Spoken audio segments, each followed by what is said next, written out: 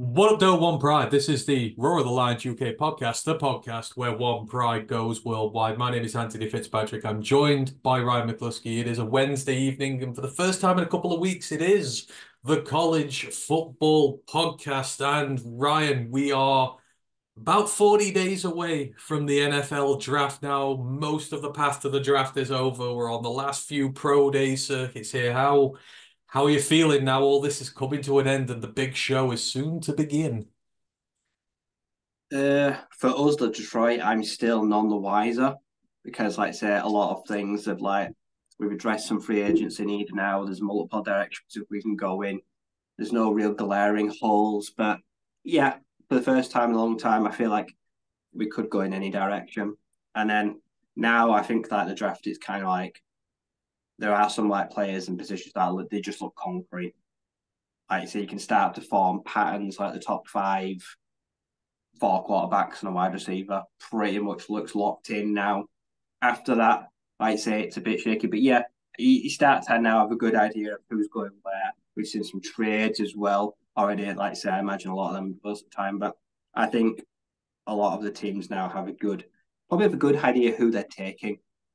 I don't know about you. I have a feeling like the first round's going to be utter chaos this year because, obviously the Bears now, Justin Fields is gone, kind of figures like they're going to do something. But then you got Commanders, you got the Patriots. It's like, are they going to try and trade a farm away for somebody? You've got so many sort of hawks beneath who kind of need to come up for guys, but it's just so fascinating, isn't it? Because I said the other day, if you did like a top five on skill in this draft, there should really only be one quarterback in there. Let's face it, there shouldn't be this many, but because of need, demand, etc. I tried to do a mock yesterday and it took me like 3 hours to do a first round mock draft. I just ain't got a Scooby. No, because like say you've got teams like the Vikings, the Giants, and for me the New Orleans Saints, who don't have their quarterback of the future. Three teams that are not positioned to get a quarterback will have to trade up for a quarterback and will upset the apple cart. Those three teams, realistically, they need to do something. And Minnesota are already trading with the Texans to gain extra capital. That tells me Minnesota's trade.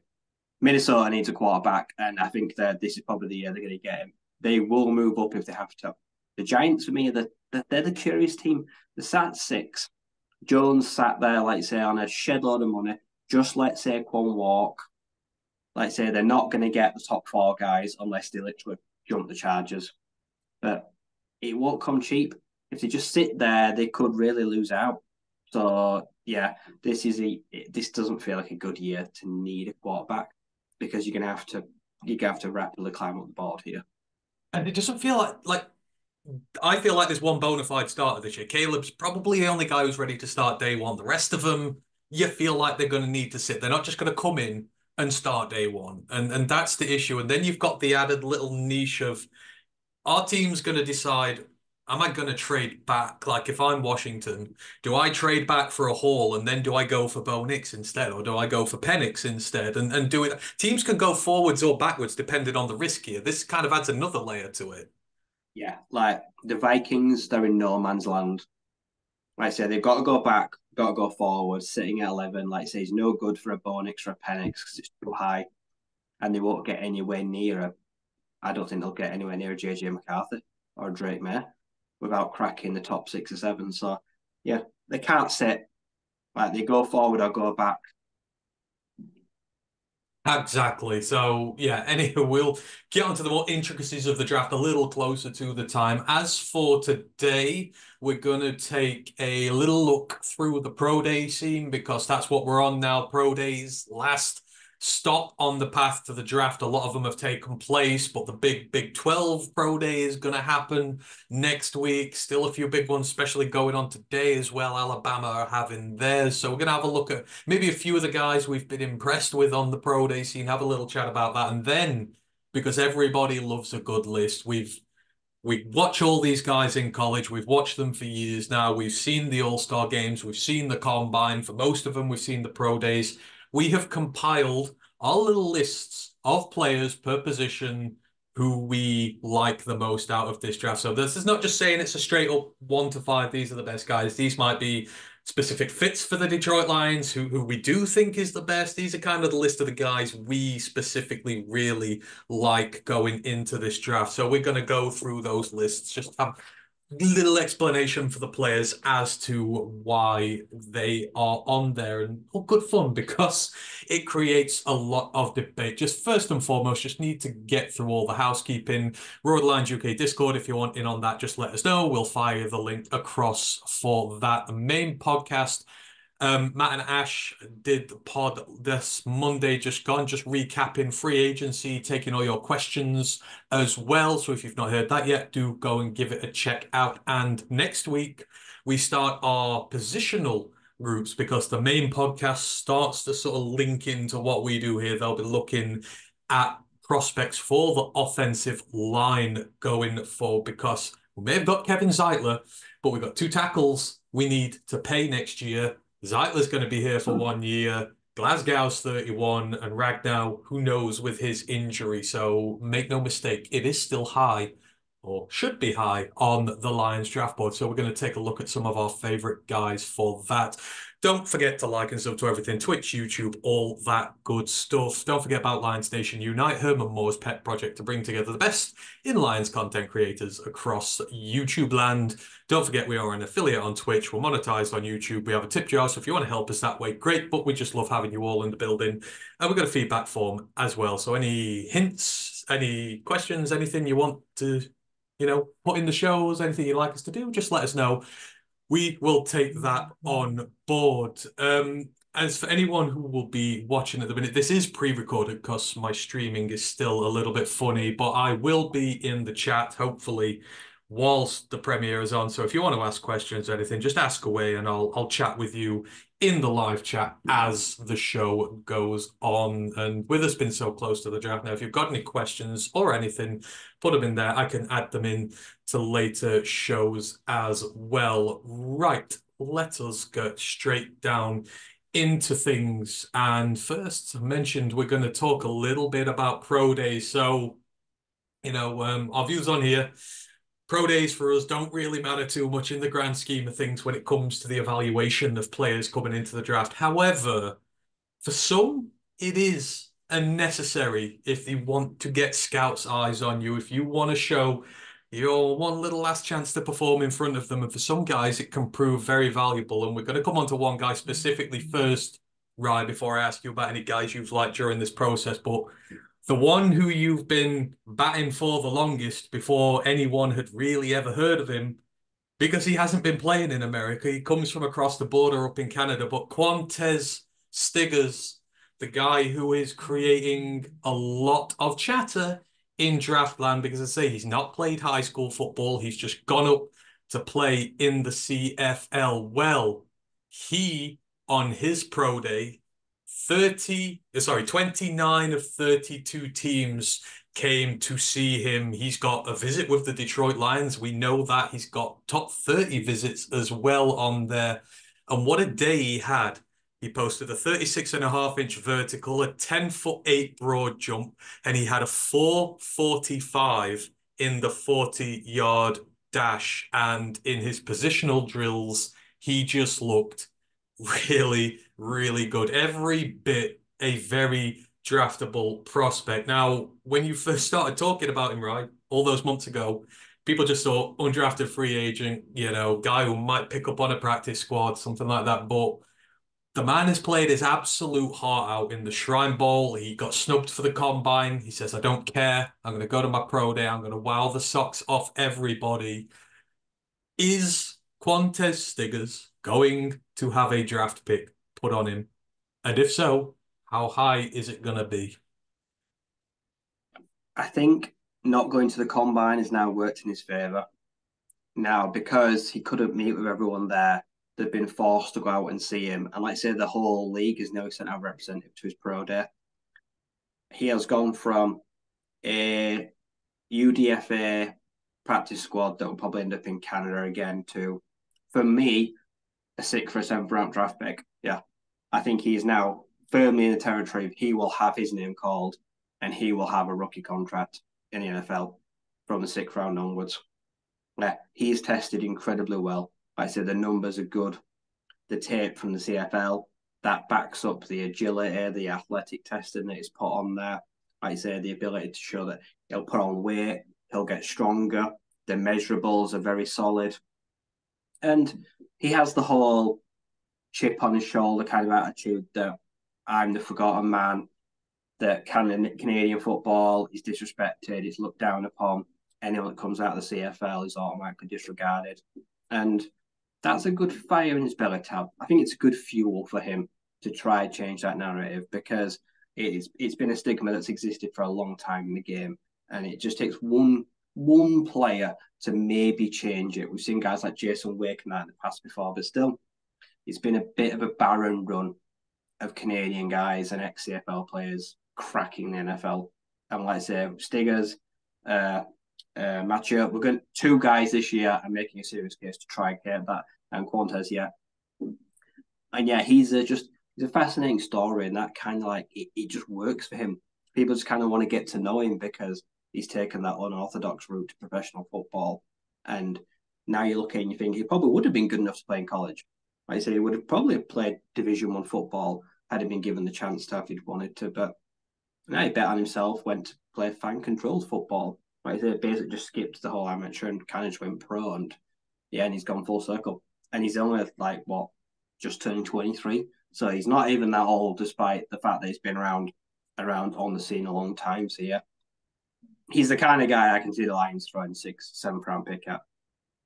They won't let they're not going to wait till the Wolves get him in UDFA, and they're not going to fight for him. They'll just say, if we want him, we'll go get him. But I think actually a few other people now probably take that chance on him too. So yeah, it's created a bit of a frenzy. Yeah, and it's kind of who's going to pull the trigger, if anyone's going to pull the trigger. But he measured in well. What was he, 5'11", 204? That's kind of really what you want, isn't it? It's almost perfect. He's not too undersized. I think perfect weight, really, as well. Yeah, that's Courier and McKinstry. I think that makes him almost identical size to Courier, who people talk about as a first rounder. And Courier also ran a 447. So athletically, he has matched everything that Courier did earlier today, but with literally half the fanfare. Yeah, and like I say, he's been playing against proper adult players in the CFL as well. Not been against high school kids either. So this is the story that keeps on going. And like you say, maybe all it takes is one guy. Because you think of the CFL, and like you say, how hard it is for defensive backs up there.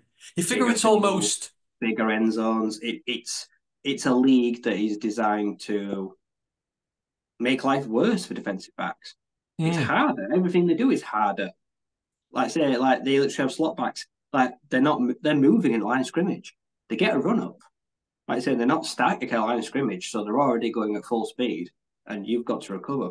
Playing cornerback in the CFL, I suppose, in some ways, is harder than playing cornerback in the NFL because the rules are weighed a lot more heavily against you. exactly. So you've got to figure that stands in his favor. Played against adults, he played in a harder league in terms of, putting it against you.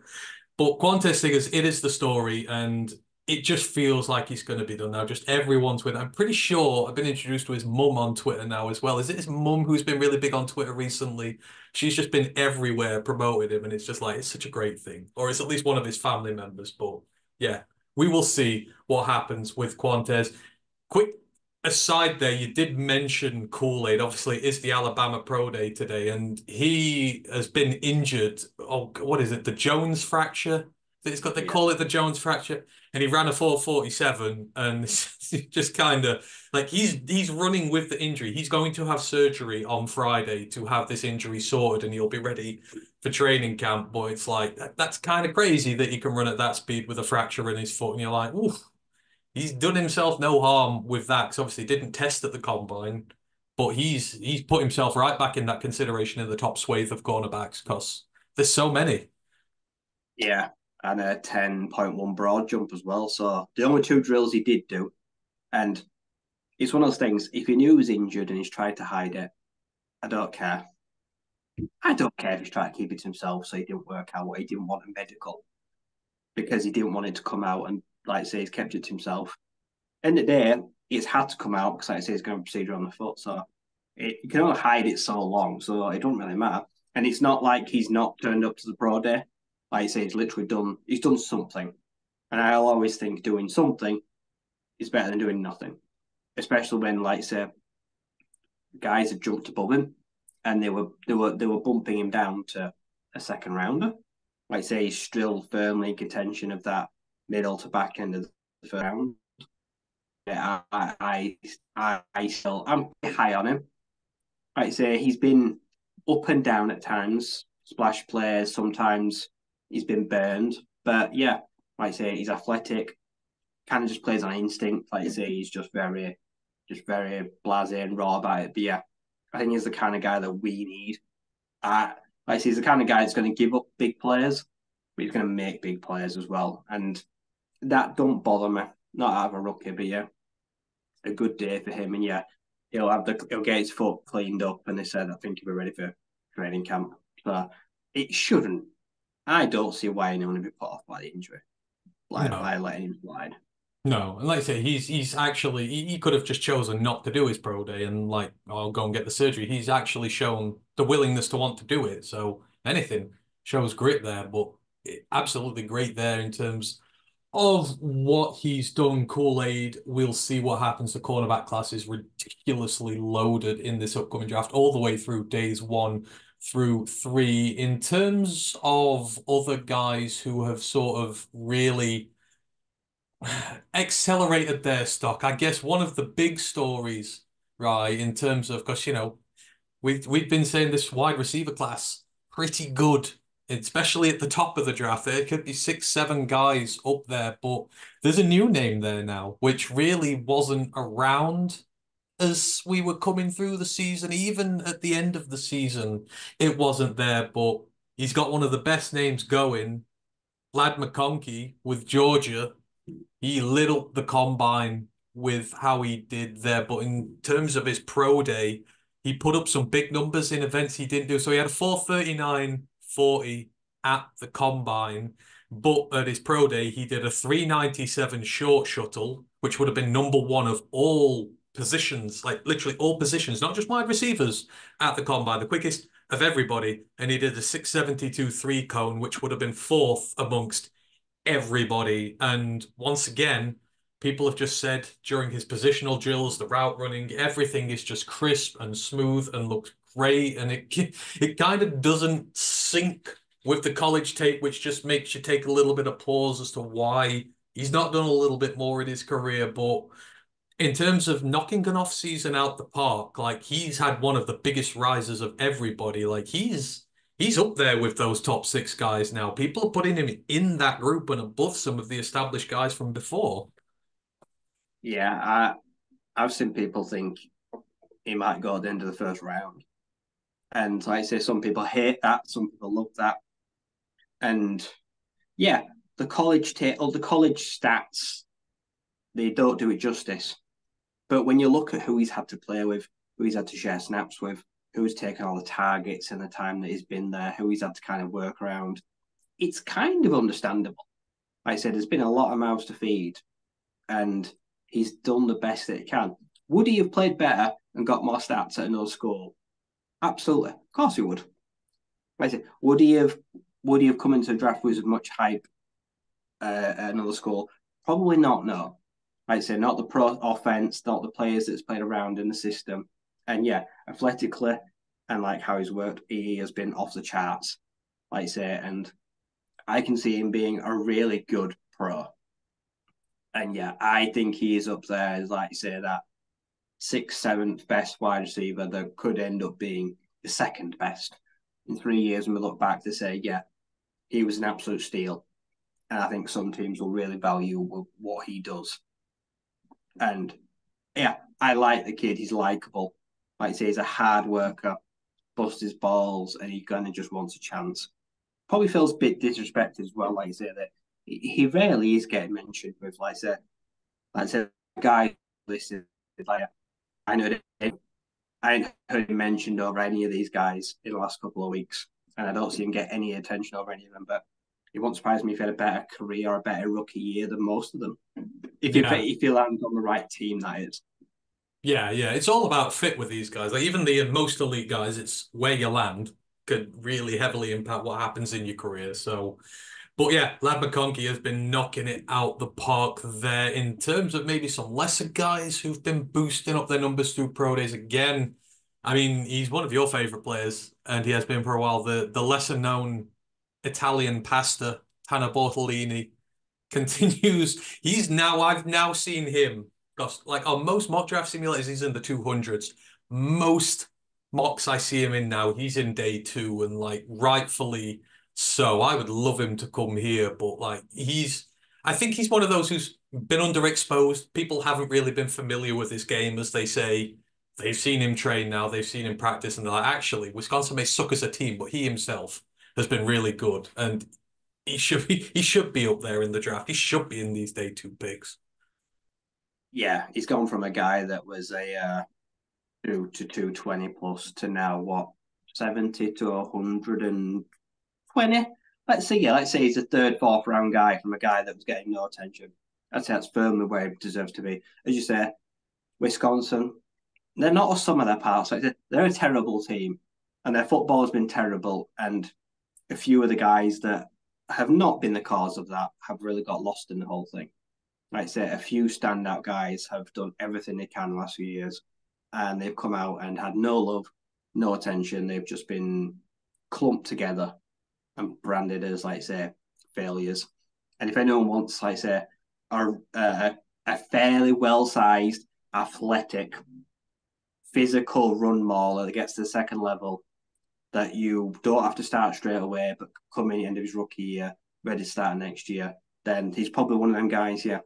He won't have the first, second, third round because, like I say, he won't start yet. But if you're drafting him, it's because you've got starters and you need future starters because you don't want to pay your starters or they're going to retire.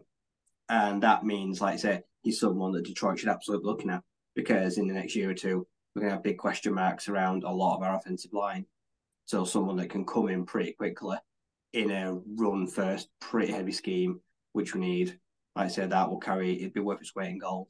So yeah, interior offensive line class this year is difficult because there's not a lot of true guards, not a lot of true centers, and he's played a lot of snaps outside at center, which carries a lot of versatility. It's a whole just a mishmash, the O-line class this year. But yeah, it's kind of hard to keep your head above water, but he's doing his best to. He's treading water, like I say, and it's really hard in this class. He's trying to stand out because it feels deep.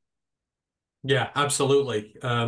He's certainly taken advantage of this offseason. Like he's one of the biggest risers come on the offensive line. Again, you said on the interior, it is a mismatch. So if you're going to get guys who are going to start in future years to come, he certainly should be right up on your radar there. And quickly speaking of the Badgers Pro Day, it's annoying because again, it's been mentioned on this show a lot, but Braylon Allen still refuses to do any athletic testing. And you kind of figure in this running back class, it's what a wasted opportunity for him. Yeah, it's going to be a game of snakes and ladders with Braylon Allen. Like you say, he's gonna slide. It's going to be a slippery slope. Like I say, I suppose people can kind of see through the fact that he's just an absolute giant kid with big muscles and he's physical. When you look at the other things, like say, you look at what he lacks or what he's not willing to do right now or show. Like I said, won't run a 40, just wants to bench, like say, won't show you the cones, like the jump stuff. Like, I don't know why. Like, he doesn't stand to gain anything from not having a go at everything. The numbers, I think he's probably worried that the numbers will be bad. And are bad numbers worse than no numbers? I suppose that is the greatest mystery of all time. If he runs a terrible, let's say he runs a 4.7, is that worse than not running a 40? Maybe it is. Maybe he's trying to do a damage limitation. But yeah, right now, like you say, from a college star or what should have been a college star, it just feels like as a pro, like he's just going to be completely forgotten. Yeah, or at least he's going to have to work harder to get on a team for next year rather than going sort of He's like going a, to end up in my practice squad. yeah, rather than being like a fourth or fifth round pick that gets in as running back three automatically or something like that. It might just be a little bit of a run there for him.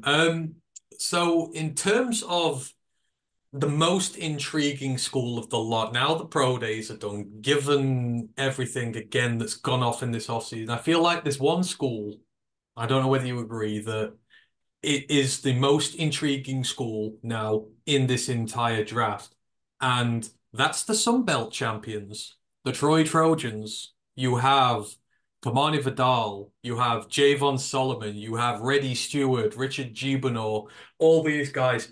Every single one of them seems to have smashed every single ball out the park. This all you've heard is good things about these guys. And I'm at the point now where I would like a Troy Trojan on my roster come next season. This is, we know it as a school, especially on the defense. They are tough. They're one of the most elite defenses in the country. They have been for years, but these guys now are athletically testing to the point where people are taking notice of them in general. Even, guys who usually sniff at group of five prospects, they all have really risen this year. Yeah, they've had a fantastic off season, like say from the Shrine Bowl, the Senior Bowl, the Pro Days, the Combine. Like say Vidal has looked. He's not looked out of place with all the power five running backs. Like he's held his own. He's arguably been coming off a better year than nearly all of them do statistically. Like I say, just absolutely destroyed it.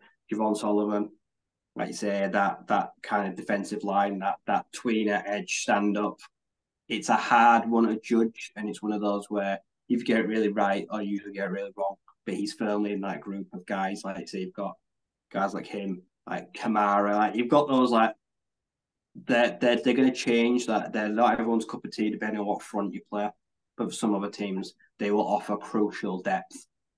So yeah, like I say, and this feels like the coming of Troy having like two, not just a good year, but like three good years back to back to back stacked. Their previous draft classes have kind of not materialized, but this year it's all just kind of come at once. Like I say, because they've been so good. So it feels like it's really well deserved. And a few of these guys are going to have their names called. Like I say, Yeah. and hopefully we'll go on to make plays on Sundays. And Troy will just reload next year, despite losing maybe its best crop of talent it's had in a long time. They will just reload. You're absolutely right. You know how many players they had at their pro day? They're their own 18. Like, that's a good chunk of a roster there to have 18 players ready, four or five of whom are certainly going to hear their names called at the next level. I know the Packers are all over Kamani Vidal like a rash, but Solomon is the guy, like, he's the undersized, the arms are a bit short, and people go, well, he's not going to do it at the next level, but every single move in the book as a pass rusher, and it's just been great as a run defender because that's what Troy do. You stop the run, you got to stop the run if you want to rush the passer there. It's one of those things you've got to earn the right. He does both really well, and people are taking notice. So sometimes this is what the pro days are for, just a little bit more exposure for these guys. You mentioned Kamara. Actually, the Colorado State guys have also balled out as well. That is Dallin Holker as well, tight end extraordinaire. Mohamed Kamara, another school that's going to have good success in the draft this year. And the pro day backed that up.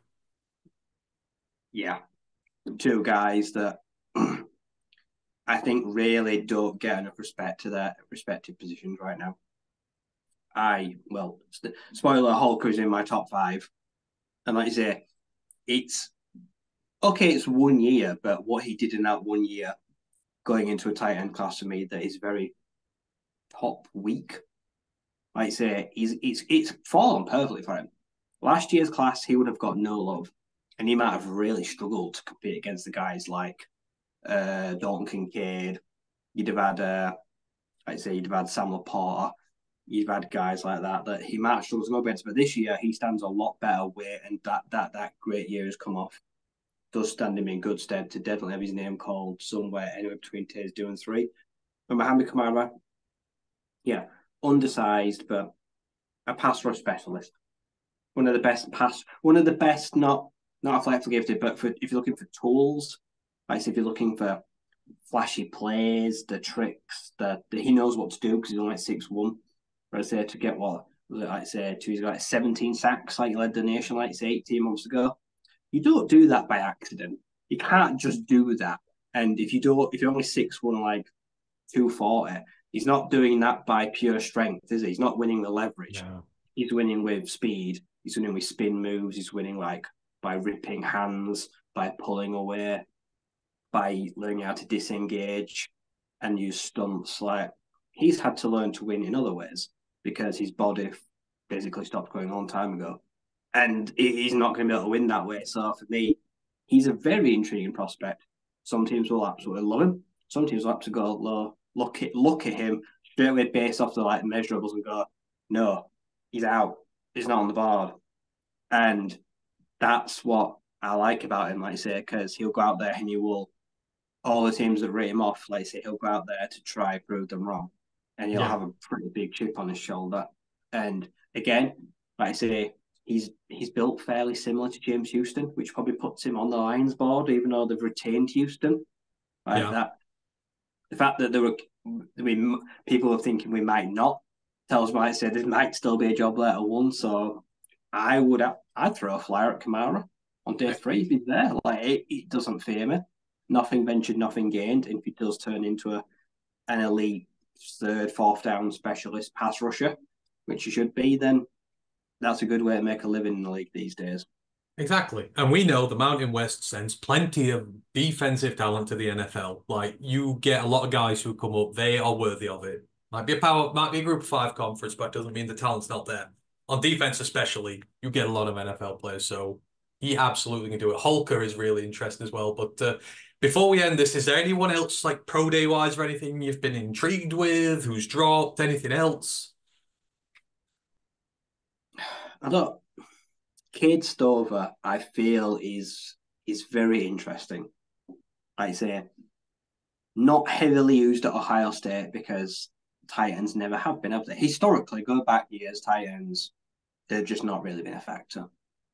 Like I say, but for me, I feel like he's probably got a lot more to offer, and he must have been underutilized.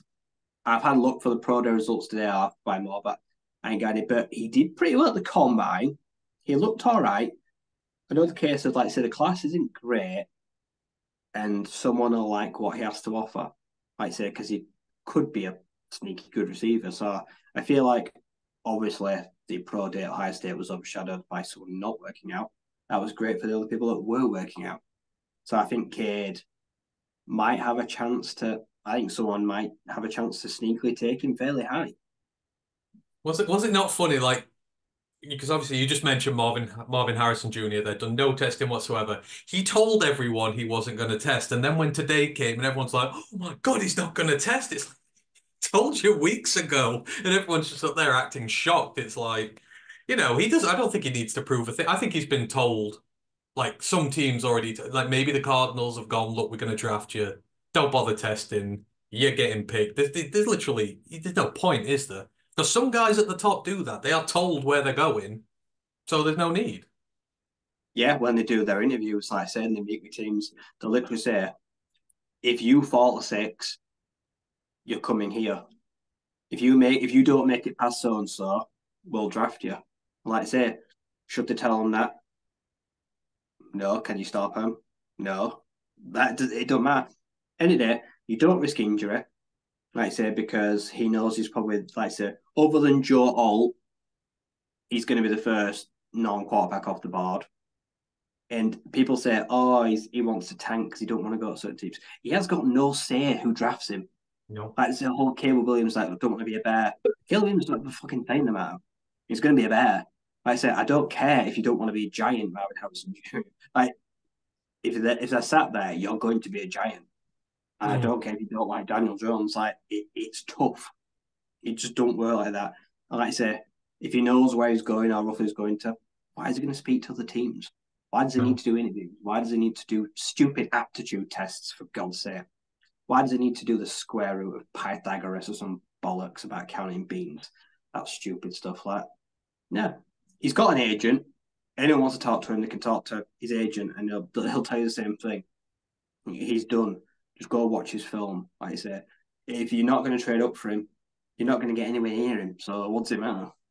Exactly. Like his worst case scenario, he's going to be the first non-QB off the board likely. So what's his worst case scenario? Someone comes up to 4 to get a quarterback, and he instead of going to He's 4, he gone by goes at 6. 5. Yeah, Pretty much he's gone by exactly. 6, and that. Exactly.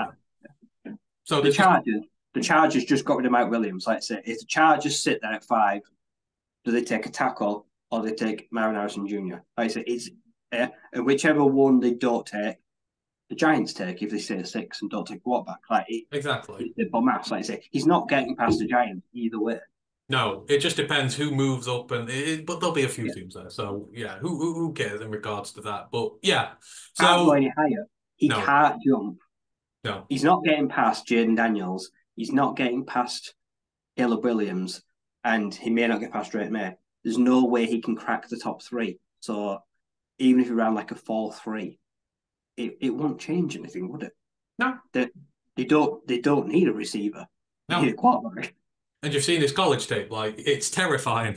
I just really don't want him in the NFC North. So, I harbor nothing against him whatsoever for not doing. He told everybody, everybody still acted shocked. But hey ho, right, let's move it on anyhow to the main focus of our evening. So, like we said, we've watched these guys for years in college. The off season has come. We've seen the All-Star games. We've seen the combine. We've seen the pro days for most, etc. And this is at the point now, generally, where your boards, if you're an analyst like us who likes to do stuff like this, you generally kind of set on your guys. You've kind of got your lists ready, and this is at the point now where you can sort of say with a modicum of satisfaction, these are the guys now. So what we've done is we've created our top 5 lists for each position, our favorite players. So please don't shout at us if, we're not putting Caleb Williams at the top of the quarterback rankings, etc. These are guys who are favorites to us specifically, maybe in terms of where the Detroit Lions are drafting or we just like them. So this is what it's all about. So, of course, we're going to start as Wills do. We'll work our way through the offense down to the defense. And yeah, we're just going to let you know on five. We're going to let you know a little bit why we like these guys and then compare notes. So let's start with the quarterbacks. Now, I know in my case, like I've I've not looked at any of the top quarterbacks really, not in terms of a watching tape thing, only what I've seen in college, because let's face it, Detroit is not going early on there. So a lot of the guys on my list here are later round guys who might interest us, etc. I don't know how Ryan's done this. He's done it his way, but let's have your list, Rye. So coming out of all this is said and done, who now makes your list for quarterbacks going into the draft? For me, I've kind of like tried to do. I've gone for best at the position, who I think they are. So for me, well, everyone's going to get upset straight away because shock, Caleb Williams is not my number one. My quarterback, my quarterback is Jaden Daniels, and I know a lot of people don't like him because he takes a lot of contact and don't protect himself.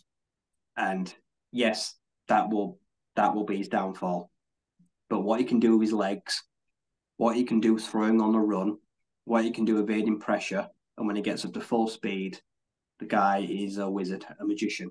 And I've seen him more than anyone as an Arizona State fan. I saw what he did in his freshman year, his best year at Arizona State, where he came in and was a star. And it all went downhill there. But yeah, this year he did everything he could. Like I say, he took big hits, he got back up, he shook it off. Yeah, he needs to gain a bit of weight. The 6'4" frame is built like a McCain's oven chip. Like I said, it's going to be an issue, but it don't mean he can't put weight on. So for me, what I look in the modern game of a dual threat quarterback, he's untouchable. So 2, Caleb Williams, probably the most pro ready. Well, Docky built me, like I say, all throws in the book.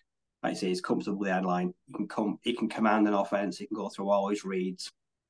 And yeah, when he escapes, like I say, if he wants to scamper, he's well inclined to do so. Like I say, he's no slouch. Certainly, he's athletic, very gifted. I am firmly believe he will go number 1 overall. I think that's a good way. The third quarterback, I toil with this one, and I think it's JJ McCarthy, not Drake May. And I say that as McCarthy as the pure pocket passer that can pass in rhythm, on time, good arm, makes good reads, makes very few mistakes, what other guys do. just very few turnovers. He doesn't put the ball in harm's way. Now, when he's flushed out or if he does get panicked or anything at next level, I'm not sure what'll happen if he has to scramble. Like he's well built, but I think the rushing or the escape prowess may let him down. So 4, I've got Drake May.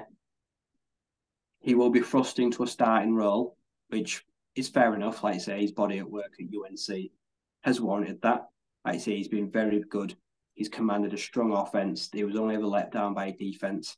Can do everything that's asked of him. He will turn the ball over.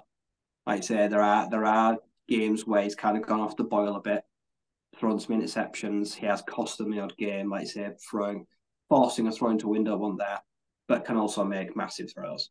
Like I say, can hit guys deep and in stride and can cycle and go off piste. So yeah, those 4 guys are, I think, all going to be end of day one starts wherever they go. Rounding out, I have Penix Jr. Older, injuries, but the velocity, the cannon, the arm, like the throws he can make off the back foot, or when he's like flustered or out of the pocket. Some of those other guys can't make them. Like I say, he has been around the block a lot of times. The guy's a winner. Like I said, the guy got to Washington, took them to a national title, absolutely dominated this year. Yeah, there was some sloppy mistakes like the Oregon game, some poor turnovers. He's old, he's got an injury history. He's got a lot of things that work against him. But for a guy that may not even go in first rounder, like I say, if you've got a guy that just sitting behind and maybe in a year take over, he could be a revelation for an offense. So yeah, he's the kind of team that, like I say, and an honorable mention, I said Bo Nix. Yeah, he's good at everything. I don't think he's excellent at everything. He's a jack of all trades, master of none. I think he might still go in the first, but I just don't think he can go. He can't go anywhere and he's a starter. Like I say, I saw someone say like the Rams, sitting behind Stafford for a year. Honestly, I can see it. Makes a lot of sense. So something like that, yeah, that would be a good guy for him to learn behind. Commands a strong offense in pockets. Yeah, those are my quarterbacks. So this is actually quite interesting. So Ryan's done his top 5 in terms of all the way through the thing. I've done my top 5 in what pertains to the Lions. I think if the Lions are going to go quarterback, it's going to be a day 3 one this year. It's a sort of a quarterback 3 to flesh out the roster. So I've sort of graded the guys who are going to be there, who might fit with us. So number 5, and I had to think about this a lot, but Keaton Slovis is in there. We've seen what young Keaton Slovis is like. We acknowledge, freshman Keaton Slovis was really good in terms of his mental toughness, the ability as a pocket passer. It was really there, and it looked like he was going to be the next big thing, but it's just kind of not transpired in his career. And maybe it's bad fits of team, not protected enough, taken a lot of sacks in his career, but just maybe there is something still there potentially to be tapped on a practice squad as a quarterback 3, but wouldn't be too against it if it was done quite late on. Might be an undrafted free agent, who knows? But still, he would be up there. Number 4, of course, I'm going to have my former NC State favorite, Devin Leary, on there. This is kind of similar. Devin, had a really good career with us with the Wolfpack again as a stand and deliver pocket passer. Really like what he's about. Again, the toughness, his play style. He'll run, grab hard yards. I like how he can hit 3 levels of the field, and I think he's going to get drafted. I think he's going to get drafted day 3. Um, and if it's going to be us, then he'd be on the list there to do so. But yeah, Devin Leary's there at 4. 3, got the HBCU wildcard. I know he's injured, but Davius Richard is on there simply because the style of quarterback is something we've required for a long time. He's a true dual threat who's got an underrated arm. He got injured in the Legacy Bowl, unfortunately, but again, this is going to be a guy you're going to be able to put on your scout teams, who you're going to be able to prepare against, who's going to give you something a little bit different, kind of maybe like Hendon Hooker will next year, but with his legs, he's a little bit better. So I would be quite happy to have him on there. Then the 2 at the top, the 2 who I'd actually really be intrigued on having here. So second is Carter Bradley.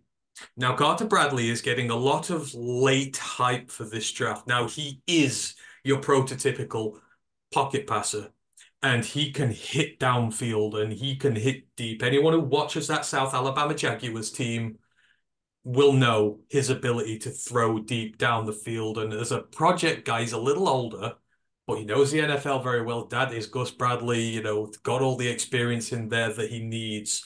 I think he's a perfect little guy to stash away and develop and will at least create into a high level, backup during his career there. And again, you're not going to have to spend more than a day three pick on him. You might get him undrafted. So he'd be up there. But then, of course, the first one, I've mentioned him a lot. And this is very interesting, right? Because he's got a top 30 visit somewhere. John Rice Plumlee, UCF, Seattle, yeah. Seattle Seahawks. And because it's rare, isn't it? He didn't get a combine invite. Non-combine invitees don't get top 30 requests to go and play there because generally they're so far off the board. You don't waste a top 30 on an undrafted free agent prospect.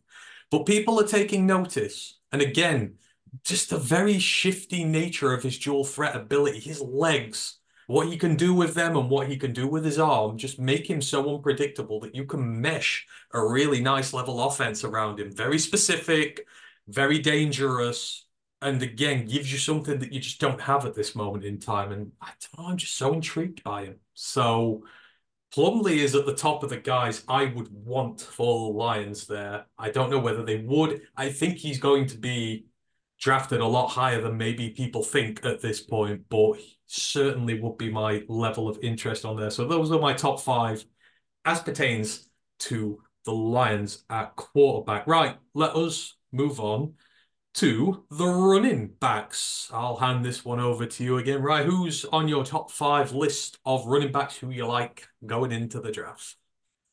So just scraping top five. I have Bucky Irving. So I've got the Oregon back. Like I say, Oregon's been quite a pass-heavy offense in the last few years, but it doesn't mean it's not been really important. Like I say, we've seen former guys like CJ Vidal who are worth their weight in gold in that Ducks offense. And Bucky Irving, like I say, he has carried the load where he's needed at times this year. Measured in quite well. Like I say, I think he's about 5'10", like I say, just over 200 pounds. So he's well built. Like I say, he's a good role player. Like I say, he can block and he understands the niches of being in a fairly pass-heavy offense, but he does able to take the pressure off a quarterback when needs be. He can take the carries when he needs to. He is good inside, he's good out. He can catch the ball at the backfield, and he's someone I think that will be a good rotational piece in a running back committee at the next level. I think Bucky Irving could be a nice piece to add to someone. Number 4, I've got Ray Davis from Kentucky. Now, like I say, we saw Chris Rodriguez leave Kentucky, and then we say they got a new quarterback as well. And there was a big hole in the Wildcats' offense, like big question mark at the start of this season. But Ray did a really good job. He's one of the stockier guys. He's a bit tougher. He's a bit stronger running in between the tackles. Had a really good year. He combined went pretty well as well. Like I say, he tested pretty well all around. So I think he's someone that could surprise a few people with how highly he's picked up to be maybe more of a change of pace or a bell cow, a bit slower, a bit stronger, a bit stockier at the next level. And number 3, I've got the monster himself, Jonathan Brooks out of Texas. He's just built like Adonis. Like you say, he is just a bruiser. He's pure muscle, strength, size, but also he's fast. He can catch. He can block. There's not a lot that Brooks can't do. And sat behind Roshan Johnson and Bijan Robinson for a long time. Like that's difficult. But yeah, he was a massive part of this year. When he got hurt later down the line, we thought that could have been Texas's year over. Like I say, that was a massive part of their offense because he was on for potential like Big Ten Offensive Player of the Year award. He could have gone with like Amari and Hampton. He could have really gone against, like say, the Oklahoma State running back. But I think Brooks will be the perfect mold for someone to sit, put a bit of time and effort into the next level, and you may well get the best back out of this class. Number 2, so I've got the little muscle shark himself. I've got Blake Corum. Like I say, doesn't stand any higher than, like say, the size of a red letterbox. Only 5'9", but he's a freak. The bench press, God, it was like he had a vendetta against the bar. Like I say, he just hit it. Like I say, he's compact. He's like a coiled spring. Like I say, what was it, like 29 rushing touchdowns the last 2 years or something crazy? Like Whether it's been the fact that he's been in just the perfect offense at the perfect time and anyone could have done it, or it's all Blake Corum being a star, we'll never know. But right now, I've got to say that Blake Corum tested incredibly well, despite that short stature. Like I say, he could be one of the first backs taken off the board, and someone could eye him as a future star in the NFL. He's done everything right. He's done everything by the book. And yeah, this off-season last year could not have gone any better for him. He's entering the draft right at the best moment and could be a solid day two option. And at the top, I have Trey Benson. And that's because for me, he's most overall, well-rounded, the complete back. Crazy speed, the 40, which for me, for running back, it matters. He's got the next gear that some guys don't have. Did he measure him well? Yep, he's over 6 foot. I say, is he well over 200 pounds? Basically, he looks like he was built on a Ford like car plant line, like they just got him off a conveyor belt. And he has been crucial to what the Seminoles have been doing last couple of years. Like I say, he has proved that he can take the workload, he can have the home run ability to take it to the house, or he can get down dirty and physical in the trenches when needs be. And for me, he's just. I don't think it's a great year for running backs, but I think if you're gonna go with an option, you want Trey or Blake, but they will cost you. You're gonna have to spend a second round pick for Trey Benson, and that don't sound like a lot, but you're getting the upper echelons of better back in the class potentially. Interesting. What number do you think the top running back will go at? Like roughly, you say second, but is it like? Because it's intriguing with the running back class. Like Brooks might have been a fringe first if he'd stayed healthy, but I think the first back will be off the board by like 50, 55. yeah, I think In other I'd agree. years, that would have been like 3 or 4 off the board. Yeah, No, yeah. I think that's found their territory. I just don't see anyone coming in the top 40 to 45. There's just other positions are just too deep. They're going to be an afterthought, unfortunately. Yeah, yeah, they are. Like, ton of corners, ton of tackles. Who knows? Right. So that's Ryan's top five there. So again, so with me, I've done my top five on fit for the Lions and where we're going to be at. We kind of need a day three running back if we're going to have one. So I've listed some of my favorites in terms of day three guys who you might be able to get. So at number five, we've got the Enigma, Tyrone Tracy Jr. from Purdue. Now, he's had 142 carries, 146 carries in his collegiate career. He's one of those.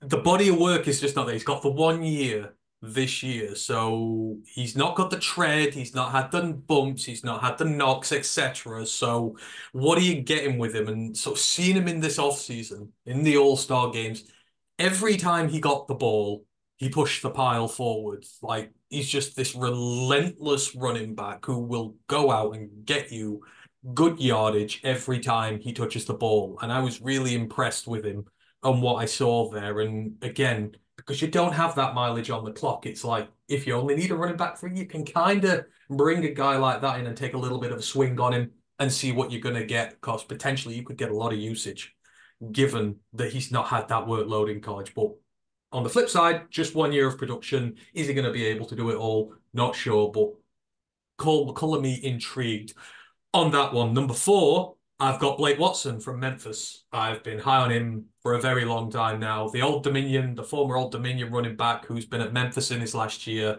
They're two back-to-back 1,000-yard seasons, had 800 before that, does it in the group of five at one of the lowest schools there in Old Dominion, works his ass off, plays really well, gets to move up to Memphis, has his best year out of them all on a really good team.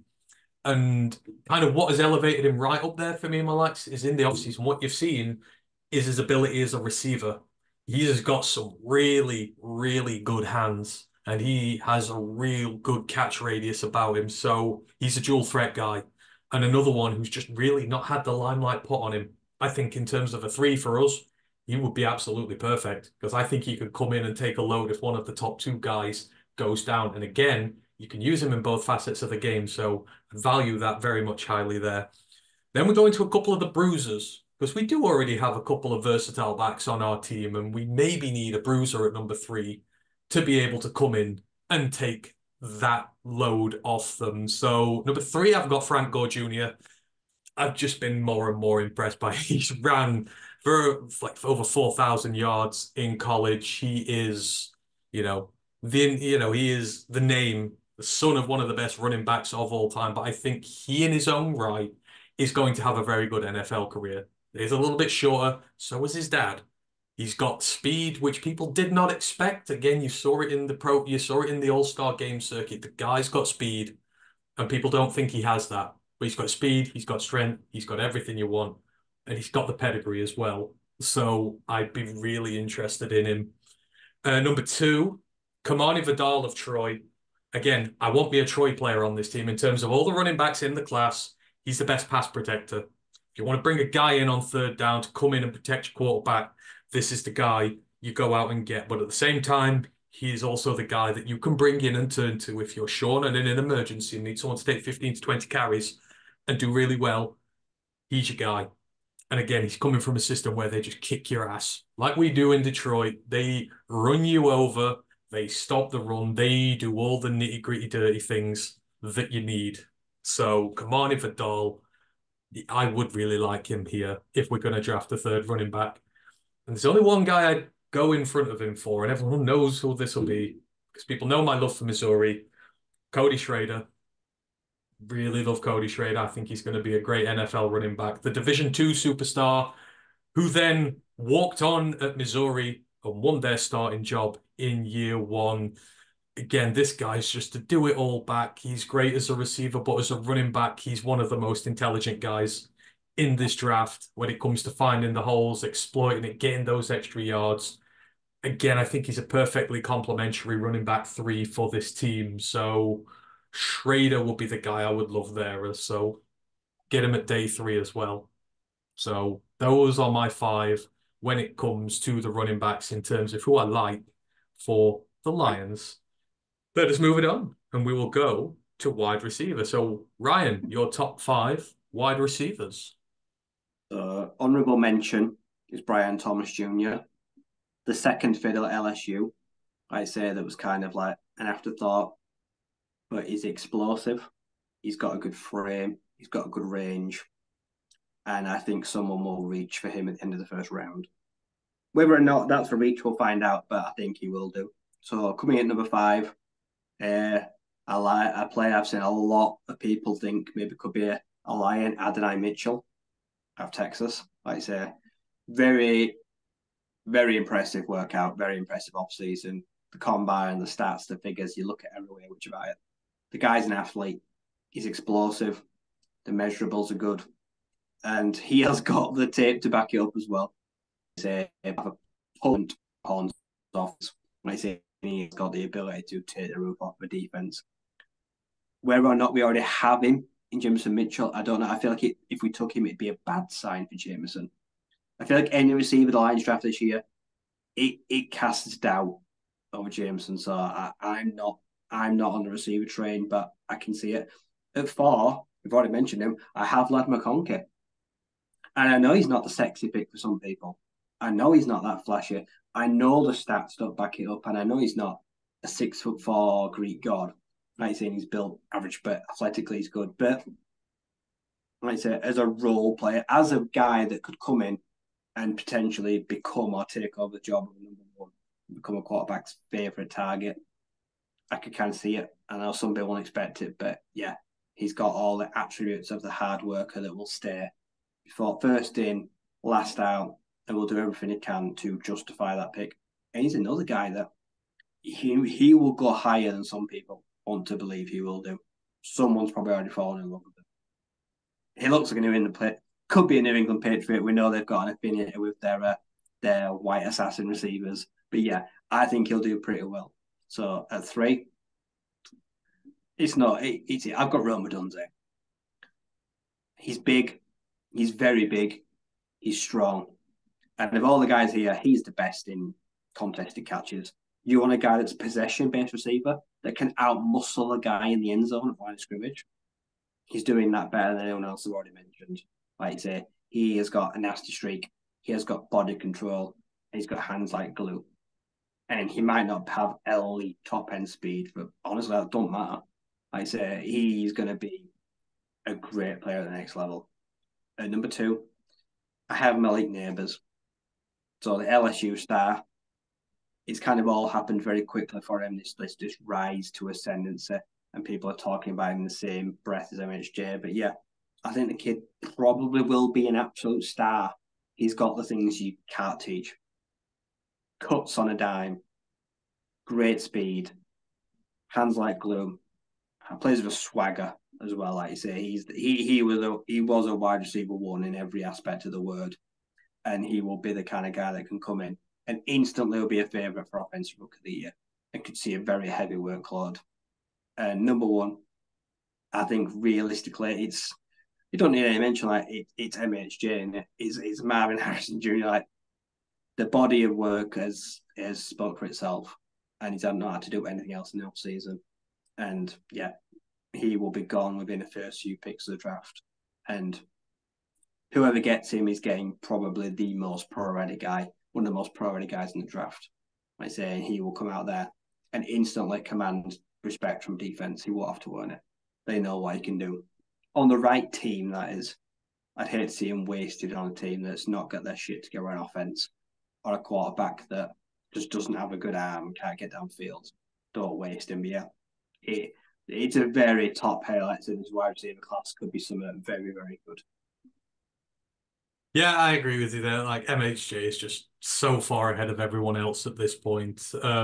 He's going to be great. Just please, please don't come to the NFC North, MHJ. Right, moving on to my list. So again, I'm doing this based on my guys I like for the Lions, so it's going to be completely different here. So I've got a wide variety, guys, because I do think the Lions could benefit from a couple of different types of receivers. So number five, and I've really been won over on him during this off season because it's time we had a guy like this. I got Anthony Gould, the Oregon State wide receiver. He is the return extraordinaire. They use him at running back. You use him on the outside. I'm not going to make the lazy comparison, but he's a do-it-all gadget receiver who I feel could really flourish in our system and gives us that return ability with a guy. Which, we've had some decent returners with us, but since Jamal Agnew left, he could be the next iteration of Jamal Agnew, but better. And we really like a guy like that in our offense. So Gould has won me over in that regard. He's at number five. Number four, I've got the Yak Master himself. Again, long been an admirer. Malachi Corley from Western Kentucky. I'd say 2 years ago, nearly 1,000 yards of Yak playing for Western Kentucky. He gets the ball, he gets yardage after, whether he bulldozes you over, whether he uses his crisp routes to get separation. This is a man who is a big playmaker at the next level, and every team could do with that, no matter how stacked you are. You need a guy who can work the slot, he can work the outside as well, so you've got positional versatility to work with the guys we've already got here. You've got a target who you can get the ball to quick, who can make things happen afterwards. And given for me, wide receiver is a day three priority this year. I'm really predominantly looking at guys who are going to be in that category. So I think Malachi Corley, he could go day two, to be fair. He might do. I might get that one wrong, but I think he would be great in this team. And then my top three. So I've got outside receivers of varying natures because, you can have a little bit of everything in this draft. So the first one, number three, I've got is Ryan Flournoy, the Southeast Missouri State Redhawk, who again had a great combine, posted a 4.4 in his 40, but he has been a very productive outside receiver. He's built like a brick house, as they say. And this is the guy who you definitely going to bring him in as a developmental option on the outside, but he looks every bit like an NFL receiver. He's going to go the route of Andre Yoshivas. He's settling in at the Browns. If you're looking for a guy to develop on the outside, he's there for me at number three. Number two, now people who know me might scoff about this a little bit because I've poured scorn on him, but I've actually got Xavier Legetta as my number two for the Lions. If you're going to go big on a receiver, he would be the kind you want. Now, I don't want anything to do with him at 29. I don't buy this first round talk whatsoever. He's not a first round guy, not even close. He's got 1 year of production. He's underdeveloped as an outside wide receiver because he's just not been utilized properly. But he got his big year. He's good on the outside, but you're going to need time for him to develop. You pick a round two pick on him, great. He's exactly what we need. Big physical presence on the outside to complement the other two guys. And I think with the right development, we're seeing what Randall L does with our wide receivers. He's going to be really, really good. but you don't spend 29 on him now. But I would like him if we're going to go big on a receiver. He is the guy I would like to go big on. And then, of course, number one, absolutely no surprise whatsoever. Joshua Cephas out of UTSA, and I will just scream this from the rafters as I always have done. Lions like receivers who get down and dirty and do everything required to earn the right to have the ball thrown at them. He is that guy. You watch the UTSA Roadrunners team, their wide receivers have to block. He's really good at blocking. You saw it during the Shrine Bowl, I think it was at. He was the one who sprung Frank Gore Jr. for his big touchdown run. Terrific piece of blocking on the outside to get him gone for a 52-yard touchdown. He does everything you need. He's been a superstar on that team, and yet he not found it beneath him to go in there in the trenches to battle for his buddies, to create work for them. And as an outside receiver, he's strong, he's tough, he is physical, he's everything you want him to be at this level. The Lions, it's no block, no rock. This man blocks, he's going to get the rock, and he's going to do a lot at the next level. I really, really want Joshua Cephas in a Lions uniform come the end of this draft. So, of course, he was going to be my number one guy when it pertains to the Lions. Right, let's move it on. We got tight ends, and it is a barren class, so we might have a few spillovers here, right? But moving it on to you, who's in your top five for tight ends? Yeah, this one easy because, to be honest, I don't have five guys. Like I said, I had four. So coming in at four, I've got Jaheim Bell as a Florida State guy. Undersized, underutilized, but tested fairly well. As a pure receiver, someone might find a hole for him, might find a way to slip him in, maybe even use him as a bit of a receiver at next level. I feel like he offers. He's got some speed, he's got some okay size, he's got hands. Like I say, blocking will be where he'd have to work his genuine game before his more snaps. Like I say, but I think if you're going to take him primarily as a receiver, something you can there as a end 3 or 4. At 4, Darren Holker. Now, as you mentioned, like I say, kind of been a star this year. He does the dirty work. Go back and watch his highlights on YouTube. Contested catches. Like you say, if the ball is up there and it's the odds are greater than 50-50, he's going to go get it. Like you say, he's strong, he's physical, he's got a good frame, and yeah, he don't create much separation, but he trusts and relies on his skills and ability to go out there and win a ball that is, by NFL standards, catchable. He won't often be out-muscled. And in the red zone, had a great year, set some Colorado State records. He just finds a knack for being open. Chris route running, and yeah, he's a bully at the line of scrimmage. And he's just really hard to deal with because he's physical, he's clever, he knows how to use his body, and he's able to go up and get the ball. And honestly, that is enough to get on a 53 these days. If you don't do anything between 20s, but he can be reliably there in the end zone, then he's going to make some money. He's going to catch some touchdowns. And I think I'd like to see him do really well in that aspect. If he's there late day 2, early day 3, why not Detroit? Like I say, we brought back Brock Wright, but it wasn't a cheap tender. So there are options there for a tight end of the future. So at 3, I've got Jatavian Sanders. Strong. He's a well-rounder. I don't think he's brilliant at anything, but I think he tested fairly well. I think he's got a good frame. Can block, will block, can catch. Like I say, you're not going to have to spend much capital on him, but he could have quite a surprising upside in the right offense as a depth guy, as a rotational piece. And the top 2 guys, for me, people think it's really far, but for me, it's straight up 1A, 1B. 1A, do you want a pure receiver that's going to go out and probably terrorize the NFL next year? You take Brock Bowers. But for that, you're probably going to need a top 15 draft pick. Or do you want a guy that can be a lead blocker, a fullback, a H-back that can just move around like a chess piece, but can also catch the ball and play really well? But he's not athletic, not as fast or explosive. Then you take 1B, you take Benson, but you get him on day 2. Like I say, that can do most things that Brock can do, and is probably a more accomplished blocker right away. I think some people will prefer Ben's skill set, but they won't say that, or they'll be too scared to say that because everyone knows Brock Bowers is like going to be a star here. It's different roles, different goals. So yeah, that's my tight end rankings. But if Ben Sinnott in 5 years had a better career than Brock Bowers, I would not be surprised because someone just utilised him better, and Brock just. We've seen Kyle Pitts fizzle out. Could the same thing happen to Brock Bowers? Well, yeah, it could. Technically speaking, if you don't fall in the right offense or they don't get in the ball. I'll tell you exactly when he'll fizzle out when I pick him for my fantasy football team, just like Kyle Pitts did. They always, the tight ends And you have injuries always as well. play him out. Brock Bowers Yes. will have to learn to protect himself Yeah. because out there, a guy's going to be out there headhunting him straight away. Yeah.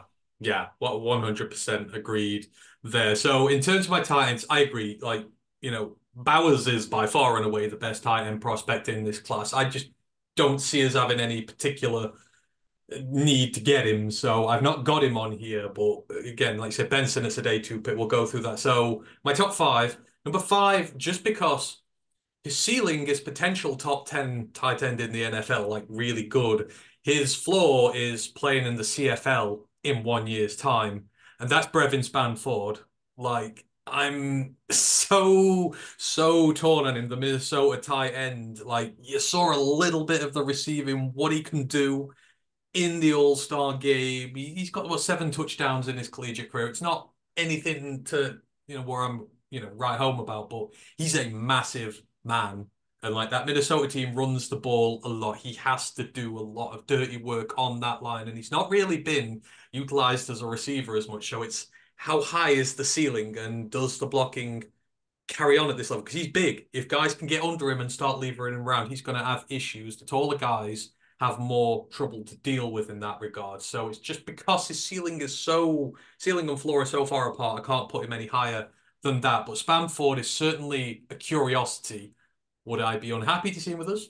No, because again, we can kind of have a tight end three, and you can work them in. It's a situation where we're not desperately in need now. So yes, Bamford's there at five. Number four is Isaac Rex. So he's the BYU captain. He is all round tough nuts. He is, what you get from BYU. Again, you've got to be very physical with blocking. You've got to be willing to do a lot of run blocking there because they love to run the football. And he's an all-round, he's a captain on there. I know he will take a leadership role right away on any team that he goes to. And he's also very good as a receiver. Again, not utilized as much because Puka was eating all his targets up until last year, and then there was no Jaren Hall. That team's not been as good this year, but still had a relatively good season. So Isaac Rex is there at number four for me. Three is Dallin Holker. I agree with Ryan. He's going to be really good. I think someone's going to draft him higher than maybe they're expecting. But like he's just an ultimate hard ass. And some of the catches he made in this offseason were just unreal. Like the dude has, I think, sneakily good hands. He's another who could be a top 10 tight end in the NFL sooner rather than later. Number two, in terms of if you want a really good blocking tight end alone, which kind of we need, I've got McAllen Castles from Tennessee. Been on my radar a little bit. He is really good when it comes to blocking. And in Tennessee, that spread offense, you got to do a lot of blocking on the perimeter. You got to get out wide quick. It's a very, taxing offense if you're a blocker, and he's really good at it. So if you want a guy who's just going to pure out block for you, he's the guy there. And then number one, I got Ben Sinnott. I can't really add much more to what Rice said there. For me, he's the best all-rounder as a receiver and a blocker right now. If you tally them both together out of everybody, apart from Brock Bowers, who's just stupidly good, he's that guy. So, like, it would be a luxury pick maybe for us because he's going to go day two, but I'd be very interested indeed. Right. Let's get to the offensive line. And, I mean, tackles, a lot of them around this year. Let's start on the outside, right? You have top five offensive tackles in the draft. So in at five, so I've got here primarily tackles that could be centers, and I've got guards that could also be centers. That's how I've divided them. So tackles, I've got JC Latham at five. Experienced, like I say, a winner, good build, solid base, good hands, gets the job done. Like I say, equally, like I say, just as good in run as they are in pass pro. And I don't know, like I say, may not start straight away, but could earn a starting job pretty quickly. Like I say, he's strong, and I think he's one of the safest options on the list. At 4, see, I've got Emerius Mims. Now, like the guy's built like the Burj Khalifa, and I think he's the biggest in the draft. Is he 6'8"? Like I say, Yeah. Emerius Mims, he is an absolute freak. Like I say, he's young. Like I say, played good amount of college football. Sometimes starting, like I say, it feels like he's not had as much experience as he could. He could be the next big thing. I say physically and actually talent wise. I feel like no, there are going to be some growing pains for him. And usually with big men, there usually are some growing pains. Like you say, it's usually the footwork, it's usually the bottom half where they struggle. Like I say, he could be the kind of guy that in a year takes over and becomes a mauler. But you can see penalties in the rookie year. I can see him drafted being a starter, and you take the good with the bad. But I feel like he will definitely come good. 3, normal set, all the fashion. Whether it's a tackle or it's a centre, I don't know. Teams will want him for different things, but Penn State, stalwart, I say, fantastic in run offense because Penn State just love to run the ball, and guys behind him have run down that middle for years, and he is just carved away for them. I say, leader, captain, and just very well trusted, very well respected, and will be a very good starter. He's a plug and play kind of guy going first round. Number 2, Tulisi Fuaga, Morgan State. A natural, a pure tackle for me. Like I say, part of a very surprising outfit in the last few years for the Beavers. They have been really good to watch, and they've caused quite a few upsets. And the guy just seems like he's got a nasty streak through him. I kind of love that. I kind of love him for Detroit, but he could be long gone before we're even on the clock. I say Fuaga, like, he is viewed as one of the guys that could be the next dying tackle for someone like the Jets. I say that they're well out of our range, so I feel like he's also another plug and play that should have a very solid rookie year, not heavily penalised, big frame, strong base. And then number 1, honestly, this guy I think is head and shoulders above the rest. Joe Alt, I say, I think he'd be wasted at centre because you just look at the guy's a skyscraper. The guy's got long arms, a big frame, a wide base, and he has nullified most that have come up against him for most of his time in college. He has very rarely ever had egg on his face. And I think he's the first guy off the board that's not a quarterback or not called Marvin Harrison Jr. I feel like the Chargers are the Giants. You just got to get him. Like you say, he's not generational, I don't think, but he's also by far the best clearing day starter if you need a tackle because it's so hard to play tackle as a rookie in the NFL. Everything's faster, but for me, I feel like Joe will take to it from like a duck to water, if I'm honest. I feel like there'll be very few growing pains as a rookie. And you're going to get the best long-term potential player, but he will cost a hefty draft pick, but he's well worth the price. And you're coming from a system that just bleeds out NFL No offensive shame, like I said, linemen. their offensive line, they're just known for it. Yeah, like if you want like a product guarantee almost, if you're coming from a good like then you've got it. That's what it's one of the best lineages you can get for offensive linemen. Just very quickly, I was doing my mock draft yesterday, and is it not a stretch to say Fuaga could go second tackle now? Like I know he's just a right tackle, but he's so damn good. Like I have him mocked to wherever the Chargers go right now. Like they need a right tackle, and it's McCarthy. Harbaugh's there now. Loves to run the football. But I don't know if the Chargers stay at 5. Hot take. I think he could go before all because they don't need a left tackle because they got Slater. I I don't think know. people used to look down on right tackle, like say like it wasn't anywhere near as important left tackle.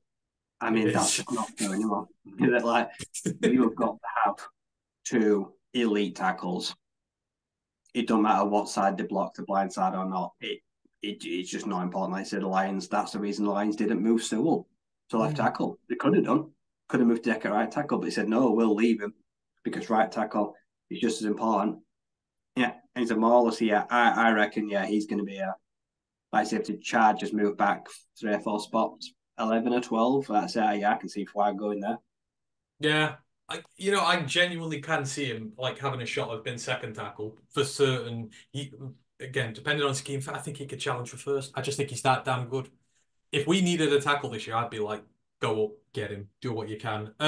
Right. So in terms of my tackles, again, I'm basing it on who I like for the Lions, not who's the best in the draft. And again, sort of day three picks, really going into this year, we need draft and developmental talents for the offensive line. So the five guys I've got here, sort of a variation. So number five, I've got the maniac mullet, Frank Crum from Wyoming.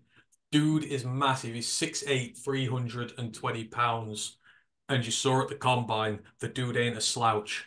He ran a really quick 40. He is athletic as they come. He is experienced. He spent the last 4 years starting as Wyoming's left tackle. And if you want to draft a guy who you can sit and develop long term to play at those tackle spots, he's right up there. I love him. And he's a great guy to boot as well. It's great to listen to his interviews and stuff. But he would fit the sort of system we have here. And again, you can sit him a bit and you can get him ready. But I've been really impressed with him and how he's gone about this offseason, how he's smashed the combine, how he's done all that. Sort of just filled out the numbers a little bit. He's got good collegiate record, but he's athletic as well, which will help him at the next level. Number four, another combine snub who's been performing really well and is getting a look. He's a developmental swing tackle, so you can play him either side. Travis Glover from Georgia State, and he has been getting his pro day was a few days ago, and I know they were going crazy again how well athletically he tested for such a big guy, but he can play on both sides of the line. Very, very versatile when it comes to our plays, and we do need a swing tackle. We have lacked a swing tackle since Terrell Crosby retired, and it is about time we could get out and get there a guy who can do both. Again, in the long term, it's going to take time. Which data in the group of five, but he's got all the attributes you want in your offensive lineman if you're going to develop them. So he's there at four. Number three, I'll go down to the FCS. Garrett Greenfield. You'll know him very well, the South Dakota State guy. He's, again, another swing tackle. He's played both tackle positions for the Jackrabbits, and, that team loves to run the football. They love to get all their motion going. They pull these guys. They ask a lot of them athletically. Again, we want these guys who can just get all over the field to help this run game go. And he's certainly in that regard. So I really like him. So Garrett Greenfield's there at three. And then at two, I've got Javon Foster. He's the massive tackle from Missouri. This is the guy who's been playing the blind side for Brady Cook, keeping him very much upright the last couple of seasons, and has also helped Cody Schrader be one of the best running backs in college football. When they run the ball, they run behind him. He is the leader on that offensive line. He's got big experience in the Power Five, and he's completely getting overlooked in this tackle class. You're probably going to get him on day three. And as like prospects go, he's one of the best there if you're going to develop the position. And then number one, Tylen Grable from UCF. I really, really, really like this guy. So 4-year starter. He's had 2 years at Jacksonville State and then 2 years at UCF. And this is what I like the most. Jacksonville State, as we know, they're a run-heavy team.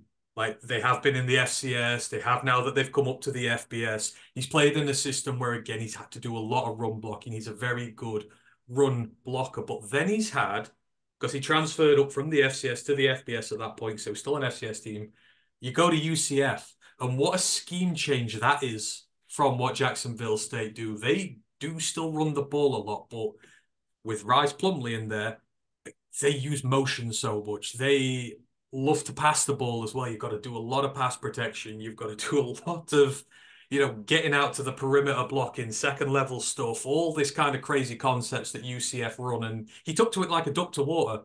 He made the jump up and he made it look easy. So a guy who's played in a traditional run heavy system and has played in a lot more sort of spread offensive system as well, he's got, and he's proven it. He's just kept making the jump up and he's still played great football. So you've shown, and this year he played in the Power Five. He went from FCS to FBS but Group of Five and then FBS Power Five. So 3 years in a row, he's made a transition to higher level opposition. and he's looked like a duck in water.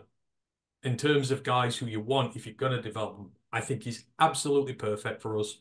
So day 3, Tyler Grable, I'd be all over that. Love it. Right. Let's move on to the interior. We've done the tackles.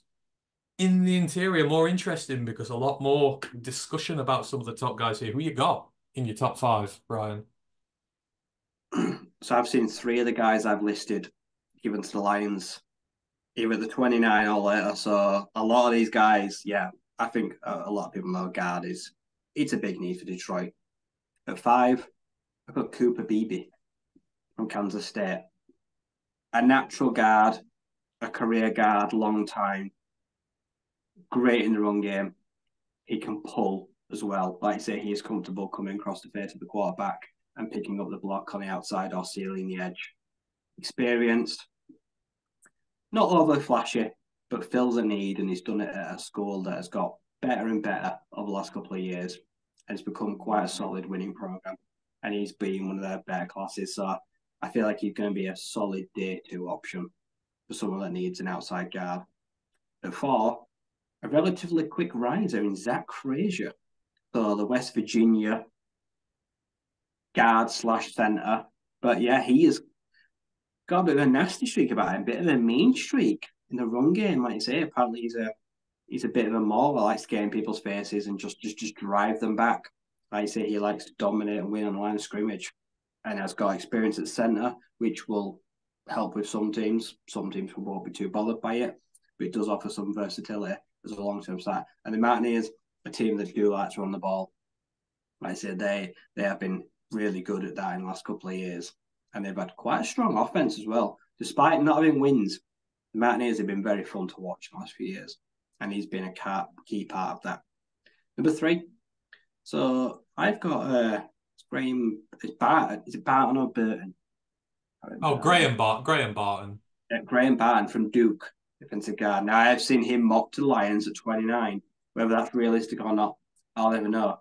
But for someone that he's not flashy, like I say, he's not overly empowering, but as a long-term starter on an offensive line, for me, that football has been very sound and solid in the last few years.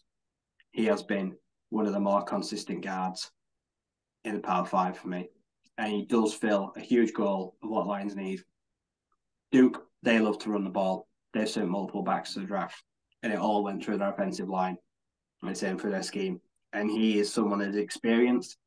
He is wise. He has got a lot of snaps under his belt at the guard position, and he will be someone that we could plug and play in our system. I genuinely think as soon as we need to, whether that's someone with injury, or retire, or he just beats out a veteran, I feel like he's someone that is old enough and wise enough to win a starting job fairly quickly. And I have seen people like him to Detroit. At 2, I've got Jackson Powers-Johnson. Like I say, he could be a better centre. Maybe the guy, I think he's probably a starting centre. But he doesn't get enough love for Oregon last few years. Everyone's like, oh, he's Bo Nix, that. But like, what about the guy that's been snapping the ball consistently and has been part of a very strong run offense for the time there? The guy was like a 0.921, nearly a 5-star recruit out of high school, like in 2021. He's been on the radar nationally for years. And now suddenly people are just talking about him now. Like I say, he is a hulking beast of a man that can snap the ball. He can engage. He can take on double teams. He can disengage. He can get to the next level. And he's a finisher. I actually think if you're looking for a rookie centre, you will not find many better than Powers-Johnson. And he's another one that could sneak into the first round if the right team do want him. At number 1, I have got Troy Fatama. That's how I pronounce it, from Washington. Yeah, like I love the guy, and I really like the guy. I find it hard to see where he goes because, like I say, it's a vast market as the interior offensive line. Could go fairly high, could get lost in the crowd, but yeah, Washington. Another offensive line factory. It feels like they just make these guys. Like I say, they are just a great, solid unit. And this guy is just, I think it's the complete package for a guy. He's big, he's got a big base, pass pro, he can run block, experienced. I've read some of it. all the snaps under his belt for the Huskies over the last couple of years. And yeah, coming off great years, like I say, won a lot of games and a very well respected leader. And yeah, for me, I actually think, and apart from maybe corner, I think interior offensive line is by far one of the strongest groups or classes of positions this year in the draft. And that is great for us. That's great for a lot of teams, like I say. And there are potential out there. There's a lot of potential starting guards that you could get in the top 100, 150 picks, and that doesn't usually happen. No, no, there's, like I say, plenty to be had there for teams who really need it. So for me, again, so I'm doing mine Lions based. So I've got two centers, three guards. Centers more draft developmental guys. Guards looking potentially more towards starters, but again, you can develop them as well. So number five, I've not talked about in a little while, but I'm still really high on him. So this is for future center position. Sincere Haynesworth, the Tulane center, get a prospect who really gets overlooked. He's 6'1", 310 pounds. So he's a little undersized, you might say, for the center position. But this is a guy who has anchored a line for a very good Green Wave team. They've knocked out back-to-back 1,000-yard rushers. Obviously, Tyjae Spears, the year before last, he had over 1,500 yards on the year. Mackie Hughes this year had over 1,300 yards. This is a offensive line that runs the football incredibly well, and a lot goes through him down the center, just boring out these big holes in the line for these guys to go out and get all these yards. Love him there. And in terms of his pass protection, also really good. You know, really strong striking of his hands, recognition of late blitzers, keeping his quarterback upright, gives up very few sacks in the collegiate game. Again, it's sort of just his size really that gets to him. But in terms of everything else up here, IQ, mentally, he's got everything he needs. He reads the game very well. He understands his assignments completely. I think if you're going to stash him for a year or two, while Ragnar for us is, you know, in the last few years of his career, maybe this is the guy you prepare long term to replace him. I really like the guy. I think he's great, and I think he's completely underrated. At number four, the first guard, so the three guards you'd expect are on here. Xavier Gadlin. Nobody talks about him, the Liberty guard. And with reason, he's had his struggles during his collegiate career, but he's played four different positions. He's right tackle, left guard, right guard, center. He's done just about everything that's been asked of him, first at Tulsa and then at Liberty, and eventually he's settled into becoming a high-level, versatile offensive lineman. And everyone's seen what Liberty have done the last 2 years. Their offensive line has been one of the better ones going, as they have just ran over everybody. They ran completely through the CUSA this year. I think the versatility he gives you, the amount of spots he can play, that is what makes him really enticing for a team like us who are looking for the next generation of guys to replace the starters as and when they're gone. You can see me saying more about him in the Shrine Bowl preview that we had. He's just a really easy to like for, easy to root guy. And yeah, the versatility does that there for me. Number three is Bortolini. Again, I like Haynesworth for the center role, but if we're maybe going to go a little bit pricier for a center of the future, Bortolini's the guy. Ryan's already said a lot about him, so I'm not really going to go much more there, but just the guy's tough as nails. That playing that Wisconsin team, again, they get a lot of good rushes there. They run the ball, a lot of rushing yards because of guys like him and the job they do. And then my top two, you already know who they're going to be. Christian Mahogany out of Boston College. Again, the last two guys to come out of Boston College from guard, Zion Johnson, Chris Lindstrom. One's earning 100 million. The other was a first round pick last year, but Mahogany is as good as they get really at the guard position. He's been incredibly loyal to the program. He's had his injury issues, but they're long gone now. He's had some very big NIL offers to leave Boston College. He stayed there. He showed leadership as a captain. You know the Boston College guards, very technically refined, very clever again with the IQs. This is a guy who just picks up anything and everything. Very, very switched on. And he's going to be a plug and play guard to start right away for us. In long term, he'll beat out Kevin Zeitler for me, but you don't have to rush him into play straight away because there are a few little bits, but for the most part, he's a prospect who is ready to go. And the least shocking reveal of this entire thing, number one, is Christian Haynes, the UConn guard. the guy I want pretty much more than anyone in this draft, maybe accepting my defensive lineman number one. Nasty, nasty, nasty, nasty, and in a great way because he's undersized again, but when it comes to the run game, you're not going to find anyone nastier. One of the most athletic guards out there, very highly experienced, and again shown loyalty to a program that really he could have gone on and done much bigger and better things for. And when a guy's that good and he stays, he leads from front. I like that. I like the loyalty that he showed to a team. But he's Detroit play through and through. You want to describe a Detroit player in this draft? Haynes is the personification of that. So I really hope we get him on day two because I think that is where he is going. Right. That's the offense done. Let's switch it over, right? We'll go on to the defensive line. We'll do. Have you done DT and D edge, haven't you? You've done Yeah. tackles and edges. So let's start with the D tackles. Who've you got in your top five for D tackles? See, number 5, and yeah, they might upset people. I've got Darius Robinson. I know people want a homecoming. I know he's like a born and bred Lions fan. But the problem is, he's a tweener. I don't think he knows what he is, and I don't think people know what he is or where best use. So for me, he's not a first round guy. Like I say, I know he's only 6'6", like 240, and his testing wasn't great, but like I say, he's got that high motor, that high energy.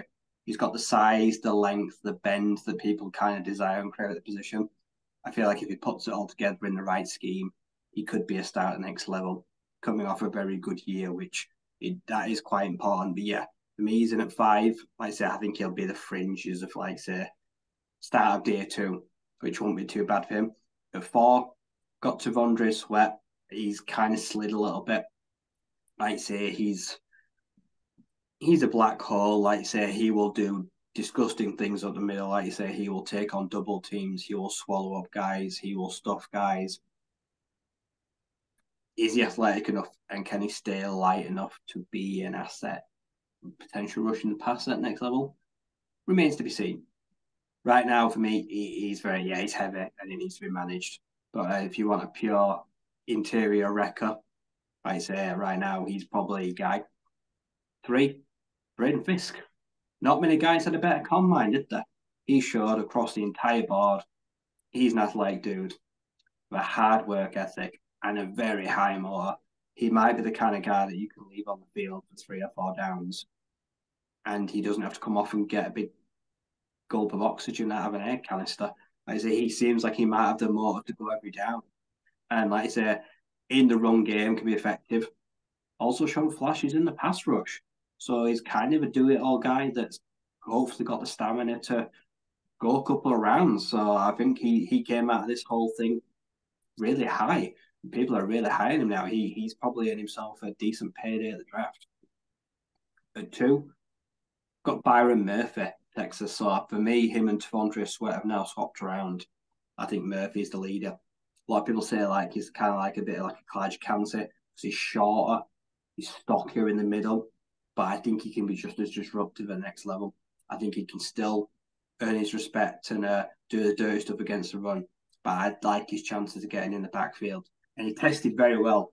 The 40 he ran, but not just the 40, the 10-yard split was so impressive. The guy gets off the snap of the ball quicker than most guys. I say he can literally be in that knifing in that backfield, but some people knows the ball's even been snapped, and he's going to rely on them pure instincts. He's probably going to eat some penalties. He's probably going to get called for some false starts and neutral zone fractions, try to time the snap. But when he gets it right, there will be a sweet spot, and I think he'd be a really good pick. And then for me, it's head and shoulders. Number 1 is Jazon Newton.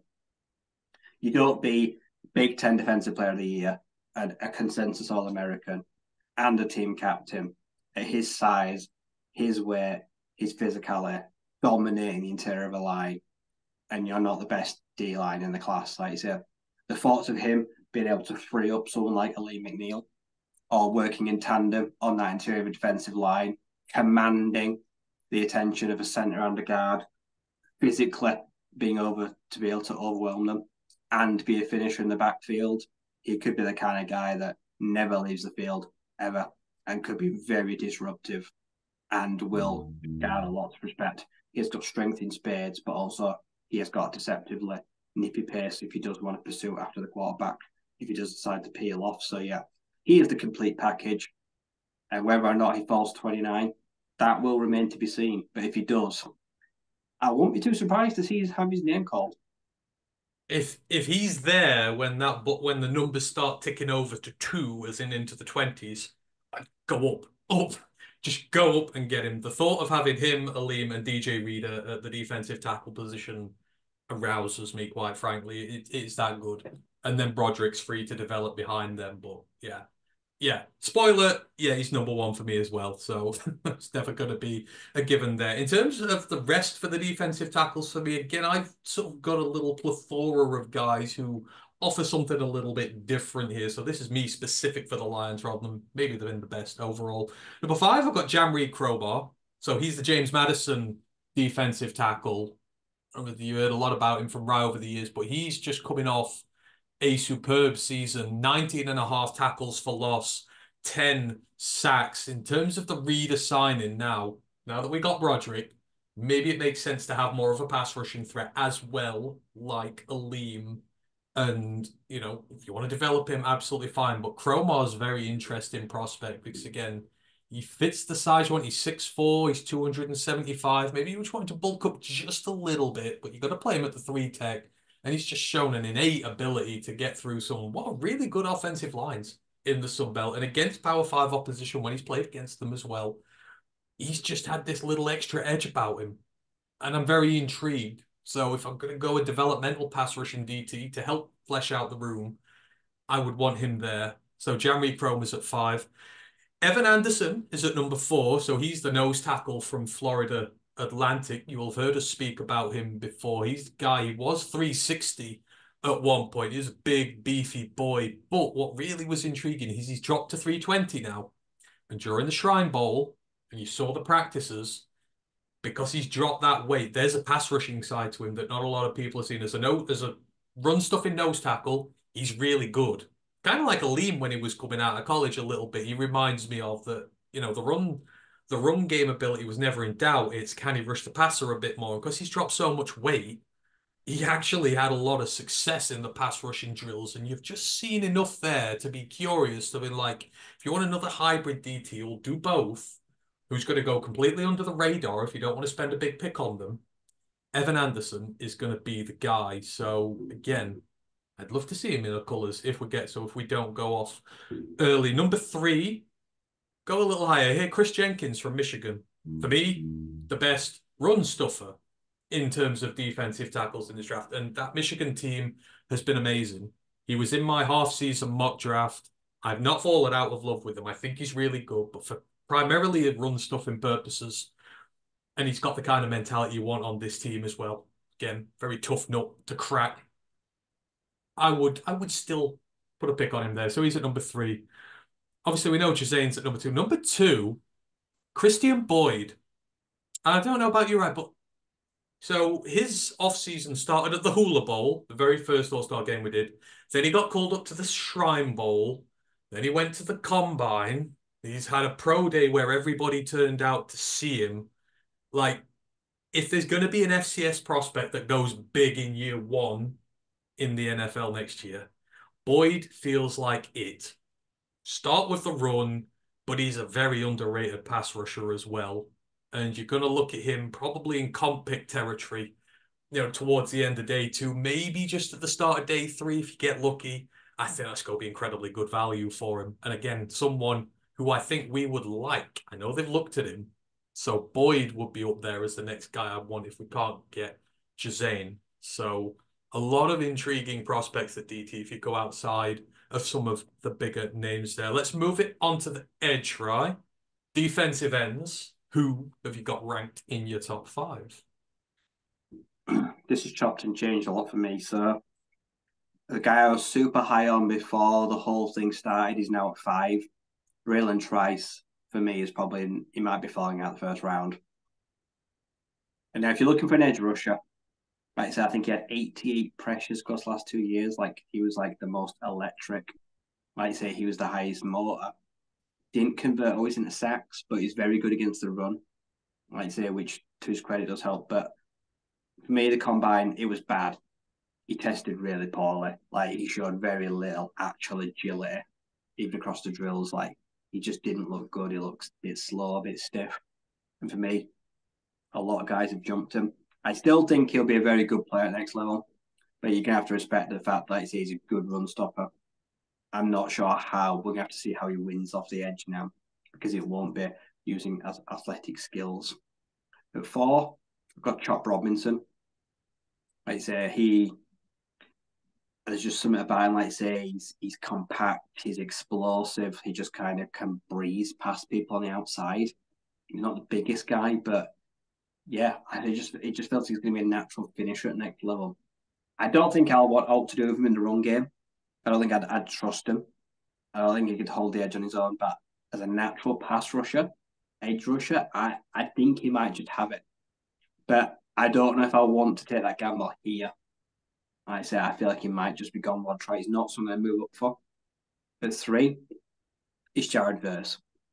He's the blend of run stopper, pass rusher, leader with a good motor, and he's got the physical tools to match and hold his own on the outside.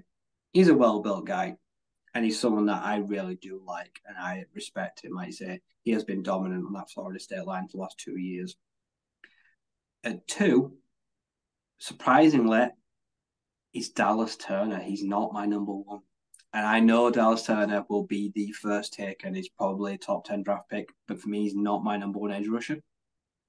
I know he's done it on the biggest stage. I know he's flashy. I know by far he's like one of the most athletically gifted players that will have his name called this year and will be an absolute nibble lock for defensive rookie of the year. I think he's going to do great things at the next level and he's going to terrorize opposing offenses just how just well put together he is and what the headaches and problems he'll cause offensive linemen. But for me, number 1 edge rusher is Laiatu Latu.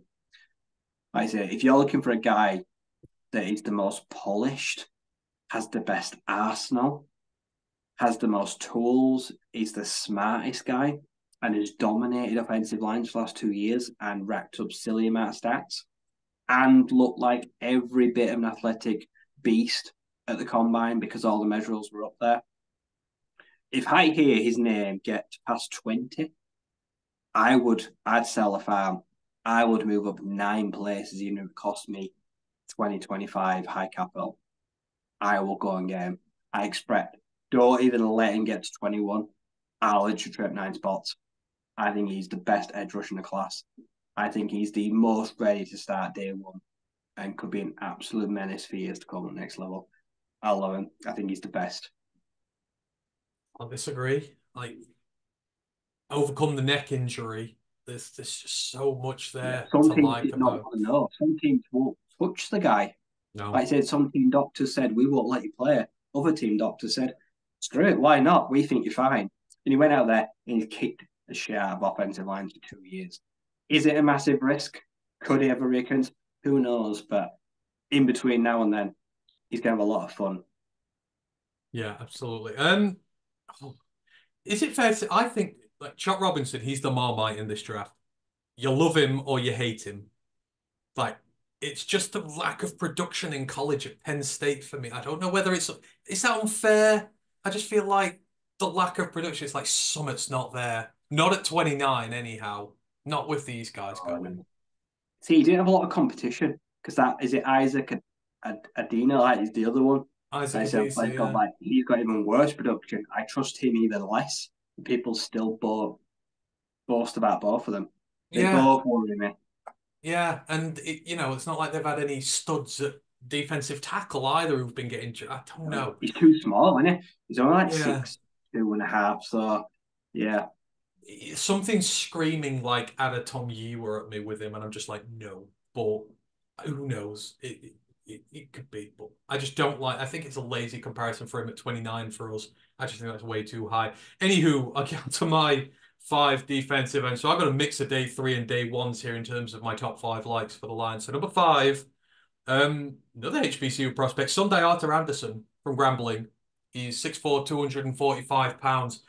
I just see a lot. Like James Houston played down at the HBCUs. He kind of got overlooked, but this guy's relentless. He's got the frame, he's got the bend, he's kind of got everything you want in a developmental edge player. If that's the route you're going to go, maybe we're going to double dip. He could be a second guy later on after a high pick, but I watch him, and thankfully, over to the guys at HBCU, draft HBCU players, they do a lot of work on these guys, so you get to see intimately a little bit more how they play. And just, I love the guy's motor, I love his athletic ability, and I love his build. I think you're going to be able to mold him perfectly at the next level. So if you're going to go day 3, Sunday Arthur Anderson would be the guy I'd want here. Number 4 is Mo Camara from Colorado State. We talked about him earlier. I just think he's going to be another development guy, but I think he's going to surprise a lot of people in what he's going to end up as a finished product at the next level. 3, I've got Latu. That's not saying he's the third best edge in class. It is, I wouldn't go up to get him like I would my number 1, but I think if we're going to get him here, I think it would be amazing. Rise already mentioned about it's just in terms of he is a little smaller, his arms are a little shorter, but what always trumps that, right? Technique. Technique and how much pass rush arsenal you've got on you. And as far as all these edge rushers go, apart from number 2 on my list, he's got as many moves as humanly possible. So he'll beat you anyway. He'll set you up. He plays mind games and wins that way. So I would have no qualms whatsoever having him here. Number 2, I've got my Troy guy, Javen Solomon. I've just been so impressed by him. He's had 16 and a half sacks this year. But like I say, Troy, first and foremost, they throttle your run game. And that comes from the defensive line, both from the interior and the edge. Setting the edge, giving teams nothing. And him and Gibonor do this as good as any edge in this draft class going. And with his pass rush side, again, he's like Latu. He's undersized, but he's got the entire pass rush arsenal. It's on tape. Every single move you could want, he has. And so he's able to overcome his debilities has been a little bit smaller. And I think he's just a perfect Lions player. I do. And I think he's going to go really high in this draft. But Javon Solomon's right up there for me. But he's behind my number 1. Ash will love this. I've got Jared Verse. If I'm going to do a guilty pleasure move in this draft, if I'm really going to move high in this draft for anyone other than Jose Newton, it would be Jared Verse. Again, a guy who has started out at Albany. He's worked his way up the tough way through the FCS, has got his break at Florida State. 'Cause don't forget, he came in just after Jermaine Johnson got drafted and they lost all that production on the D-line. And he's like, I don't care if I'm an FCS guy. I'm going to come up. I'm going to be the leader here. I'm going to replace all those sacks and more. And he's just devastating. You pair Verse with Aiden Hutchinson and it's over for the NFC North. He's my absolutely guilty pleasure at the position. So Jared Verse gets the nod there. All right, let's move on. Just a couple of position groups to go. We're now on the linebackers. Interesting linebacker class here, right? Who is in the top 5? So I found it really hard to rank these guys. So at number 4 or 5, I've got Jeremiah Trotter from Clemson. Like I say, he's well put together. He's compact. He's strong, physical. He's very well respected. Like I say, good in run support. He's decent in coverage. Like I say, he hits hard. Like I say, the hands are decent. I think I'd say he's well experienced now. I'd say he's one of the higher prospects. Like I say, came out of high school well. Like I say, Clemson have always done pretty well at linebacker. I'd say he's had a fairly strong career, good build. I'm not sure what a lot of these guys are going to be very scheme dependent, but I feel like he is going to be someone that will be a rotational piece at first, but eventually could earn a starting job at next level. Like I say, I think he's going to be a solid day 2 option for a team there.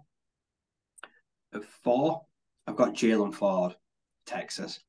I just love the kid. Like I say, tested well, passed the eye test. Like I say, and also watching the film. Like I say, in the box. Like I say, the guy hits like a Ford F1. Like I say, he comes downhill and he uses every bit of that, like 6'2", 6'3". His torpedo, a really good box linebacker, but also deceptively, he has got speed. He can backpedal. He can drop into coverage. He can deceive a quarterback if he wanted to. Like I say, he could drop into a passing lane, get the hands up with the big frame. I feel like he's going to be a kind of like a jack of all trades kind of guy that I'd expect him to also really make his impact on special teams. I think that's where he'll do really well there.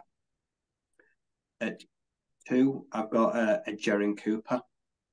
So a Texas A&M kid, like I think he's so well rounded. Like I say, he's kind of just gone out, like I say, being a massive star recruit.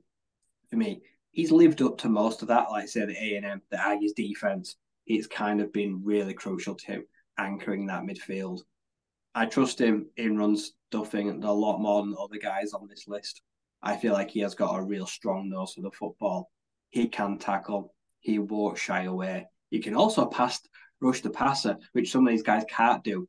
I do trust him to come up to the line and then blitz and get through and be able to finish. I feel like he is a proper finisher. And I really do like that about him, that he does have that ability to stun, fake, and also be a pass rush weapon at next level. Number 2, I've got Cedric Gray. I kind of fallen for the UNC linebacker. Like I say, the things he'll do, I think he's the kind of guy that screams to me like he'll get a pick 6 in his rookie year or something. Like I say, great in coverage. Like I say, he's happy to pick up a running back out of the midfield or go up against a tight end in the slot that breaks out on an out or an in-breaking route. I feel like he's got the range, he's got the coverage skills to go across and stick with them and then be able to bring them down if needs be. So good hand-eye recognition, but also he's not afraid of tackling. Like you say, good size. He can wrap up. Like I say, he's a good tackler in the open field. And I think he's one of those guys that he might get taken later, but I reckon he could have quite an impactful rookie season on field and on special teams. I think he'll just do really well. At number 1, like I said, I've got Peyton Wilson. Now, some guys will be like, maybe more of an outside linebacker stand up or like a pure linebacker. For me, I think he'll play the natural position. I can see him as an inside linebacker, despite being massive and rangy. And I know he's got red flags for his issues, but the athleticism, the motor, the not taking players off, the coverage skills, the willingness to go out there and just put his body on the line. Tackling, he'll need some work. Like I say, he's a big rangy guy. Like I say, can take the odd bad angle. Like I say, can overstep. Like I say, he's a big guy with big strides, and he does have to slow down a little bit and square up to guys. But yeah, he has got the guy's built like a condor. The reach, the height, the speed. He's got the things you can't teach. All it is the things that you can teach him. He's got everything else. And like I say, some guys will look at him and think the things you could do with him. He will be like a proper Swiss Army knife. He will play, like I say, on the end, might have his hand in the dirt, could have blitzing, could then drop back into coverage. Like he's going to be a do-it-all, jack of all trades kind of guy. And some teams that's like don't interest them. Some like, yeah, we want him. And I think he's going to be taken pretty highly. And the injury history and that, I'm hoping that's all behind him now and teams will hold that against him. And like I say, he could have a long, prosperous career in the NFL. And for me, yeah, I've just got him first because, like I say, he's got the tools, the skills, and he's put it together this year and last year. Like I say, it's actual real field production. Guy's been a menace. The tackling, like, just ridiculous numbers. Yeah, so the spoiler, he's my number 1 as well. And for that reason, because I think his future, he will be a team captain, inside middle linebacker. That'll be his role and duty. But that is when you can deploy that edge ability about him. If you want to scheme him up some extra looks, if you want to do something extra with him, move him around, like you said, a little Swiss Army knife, I think he's going to be perfect. Like he's a really good edge rusher in his own right, so you can bring him up and do that. But first and foremost, he'll be a team captain. He'll be leader of a defense one day. He will be the first and foremost captain calling all the plays out. He's just amazing. So in terms of the other linebackers, I've got a lot of guys I like. I think out of the development linebackers, there's some of my favorite developmental guys in here. Number 5, I've got, and I had to move these around all over the place as well because I wasn't sure. I've got Tyrese Knight. He's the UTEP Knights inside middle linebacker. He's one of the best run defenders in terms of pure instinct against the run.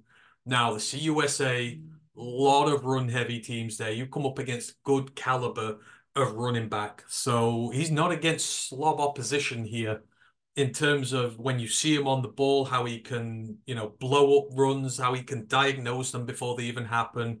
He's tough as nails, a little undersized, doesn't really matter. He's one of the best at it. And if you're going to be able to develop him, big special teamer, you bring him up through the special teams and you bring him in as a run specialist at the linebacker position over time. And I think he's going to be a very good player. So Knight's in there at 5. At number 4, a player who I've completely fallen in love with, Aaron Casey from Indiana. A couple of years ago, when Malcolm Rodriguez was coming out, it was kind of the thing. I just got vibes about him that he was going to be much more than the sum of his parts in the NFL and that anyone was giving him credit for. Aaron Casey is, I think, again, going to be a very good linebacker at the NFL level. He's very experienced. He's coming off 20 tackles for loss and 6.5 sacks this year, as well as 109 total tackles, 3 forced fumbles. You talk about a guy who's built like a chunk of iron, but moves incredibly quickly. This is the guy. And on an Indiana team, which quite frankly is terrible. So he just does not get the love nor the time of day. He's an excellent special teamer. He will get straight into the thick of things on your special teams while you bring him in as a proper, true inside linebacker who can do both parts of the game. He can rush the passer, he can stop the run. And I'm getting Emrod vibes off him in terms of if he goes on day 3 to us, I would absolutely love it. Number 3 is Edifwan Olafosio, another who I've had a long love affair with, but I'm back on him. Very, very tough career through college. He was going to be a big pit once upon a time until injuries completely derailed him and broke him. But he's managed to fight his way back into that Washington team. And in terms of sort of the rangy, lengthy linebackers, the guys who can cover a lot of ground really quickly, especially to catch some of the quicker running backs who are able to get through, he's the guy. Like, again, he's just going to be a mainstay on the inside of your linebacker core for 5, 6, 7 years, however long you want it to be as soon as he develops. Yes, the injury history is there. You've got to be careful with, but you're picking him day 3. So, not too much risk associated, but you can get a lot more for your value there. Number 2, and with right, I've got Cedric Gray. Like 5 picks in the last 3 years. Like this is one of the better coverage linebackers as well. You saw during the All-Star games. If he wasn't making a play against the run, he was making a play against the pass. If you want one of the better coverage linebackers who isn't going to cost you the world, he's there. And like, right, there's just something about him, especially that game. And now I've watched more of his tape that's just driven me towards him. I think he's going to be maybe the sleeper diamond of the linebacker class there. And number 1 is Peyton Wilson. I will say no more.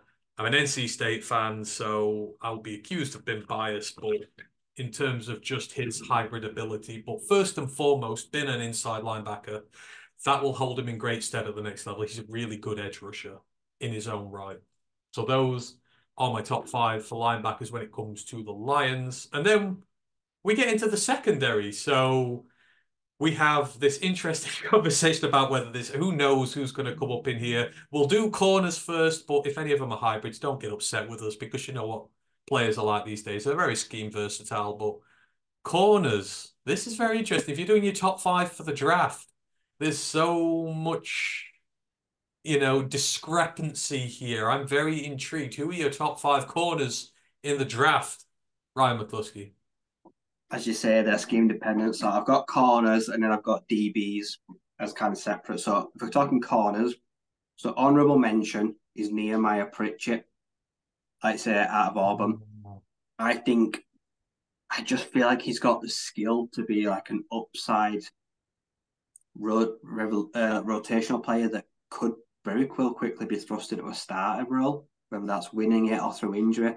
I feel like he can hold his own and be an average above side player pretty quickly. That's quite difficult to be a corner in your rookie year. At 5, I've got TJ Tampa. So I've got the Iowa State product. Clocks in at like say 6.5, 6'2". Like say he's a ball hawk. Like say that can tackle. Plenty of turnovers in the last few years. He has been a proper rock on the outside for the Cyclones. He is not shy away from contact. Tests well. He's young. He's got the size that a lot of teams crave on the outside because he can go up against bigger body guys. He can match up physically against some guys that a lot of guys just can't. And he's able to overpower them at line of scrimmage. And I feel like I've seen, can't remember who it was, someone mocked him a couple of weeks ago to 29 at Lions. A lot of people were a bit taken aback by it. I kind of see it, but I don't know. A very early round 2 prospect, but he's got upside to one of the better rookies starting straight away. 4, I have Kool-Aid, and that's not because I don't like him. It's because the fact, like I say, he can switch off there, sometimes does lose concentration, can give up big plays, but will also make big plays on the other end and can generate turnovers. Plays a bit, he borders the line of swagger and straight up arrogance very finely. He toes the line, I feel like, and you'll probably get that next level. He's going to run his mouth. He's going to give some shit, I say, but I expect him to back it up as well. I feel like we're firmly in a range of where he'll go. Everyone else from 3 upwards, I think, will be long gone. At 3, I've got Terry and Arnold. He's his running mate. And I kind of think the gap between where they're taken could be quite large. I think Terry Arnold is more polished. Like I say, I think he's more what you call lockdown. There may be less turnovers, but there might be a lot less completion rate. Like I say, he's physical. He's just a strong kid. Like I say, holds his own, can play bigger guys, and will just go out there. And yeah, he's great, and he's just physical and strong, and just understands routes, understands leverage, plays the game just really well. At 2, I've got Nate Wiggins. Like, the guy just exudes effort. Like I say, you only have to look at the 99-yard force fumble for the end zone. Just didn't give up on a play, and then made one of the best, most exciting plays of the whole year. And despite like niggling injury, still went at the combine, still put on an absolute smoke show. He is athletic. He's a star in it. The kid could be a hurdler or a track runner, and I feel like I love him in the Lions, but I feel like he's going way out of our range. I say he's going to be one of the first corners taken off the board and should start very quickly. And Clemson, another place that just produced stellar defensive back play. Like I say, he's a smart kid. He knows what he's doing, and he should hold his own at the next level very well. Number 1, a year ago, I didn't know Quinyon Mitchell was. I don't think I did anyway. But yeah, the biggest riser for me for the entire draft. If you go back 2 months, 3 months, a bit of murmur, a bit of chatter. Like you say, he goes through the ball process, gets the measurements. The kid's 6'1". Like you say, he's a physical outside imposing corner. Then Toledo have a great year, and people they start seeing him when they're watching other people. Like, who's that kid? Like I say, and then he gets the all-star game invite where he's locking up guys, he's forcing incompletions against some of the best receivers in the nation. And then just casually goes to the combine and just puts on an absolute clinic of athletic prowess. And now for most people, he is their number 1 corner. And like I say, he's going like top 15, top 20, and just won't be anywhere near we're going to get up without giving up like first round pick to move up all the way. And honestly, the kid's earned it. Like I say, the Rockets product, I couldn't be happy if he goes for top 15. Like I said, I think he will do the business at the next level, and he will go up against some of the best guys day 1. And like I say, he'll show that he is no slouch coming from a small school, and he's earned every right to be there. So yeah, he's one of the most exciting players for me to watch as a rookie. I'll be watching a kid like a hawk to see how he does. But yeah, a very strong contender for defensive rookie of the year. He is going to be thrown on an island straight away, but I think he's kind of earned that right. Hot take, but you're right. He could be got the size, got the length, and locked down some good players. So interesting, but yeah, Quinyon Mitchell, quarterback 1 a few months ago, like I said, just wouldn't have seen it happening. So this is what can happen. It's the fun of the draft. Right, corners for me. Again, I sort of done line specific. Actually, quite good. It's worked out this way. We're going to done a little bit different with our rankings here. So I've gone down the ball hawk lane. So for corners, because we've got a lot of experienced corners in Detroit now, and we're avoiding that topic of conversation today, just for now. We've got plenty of experienced corners on the team. So again, maybe someone we can develop over time. At number 5, I've got Reddy Stewart. He is the Troy cornerback. And again, one of the guys I am most intrigued about in this entire process because he comes from a small school, but you would not think he has. So in the last 2 years alone, 7 interceptions, 22 passes defended. He's got 2 pick sixes in that time as well.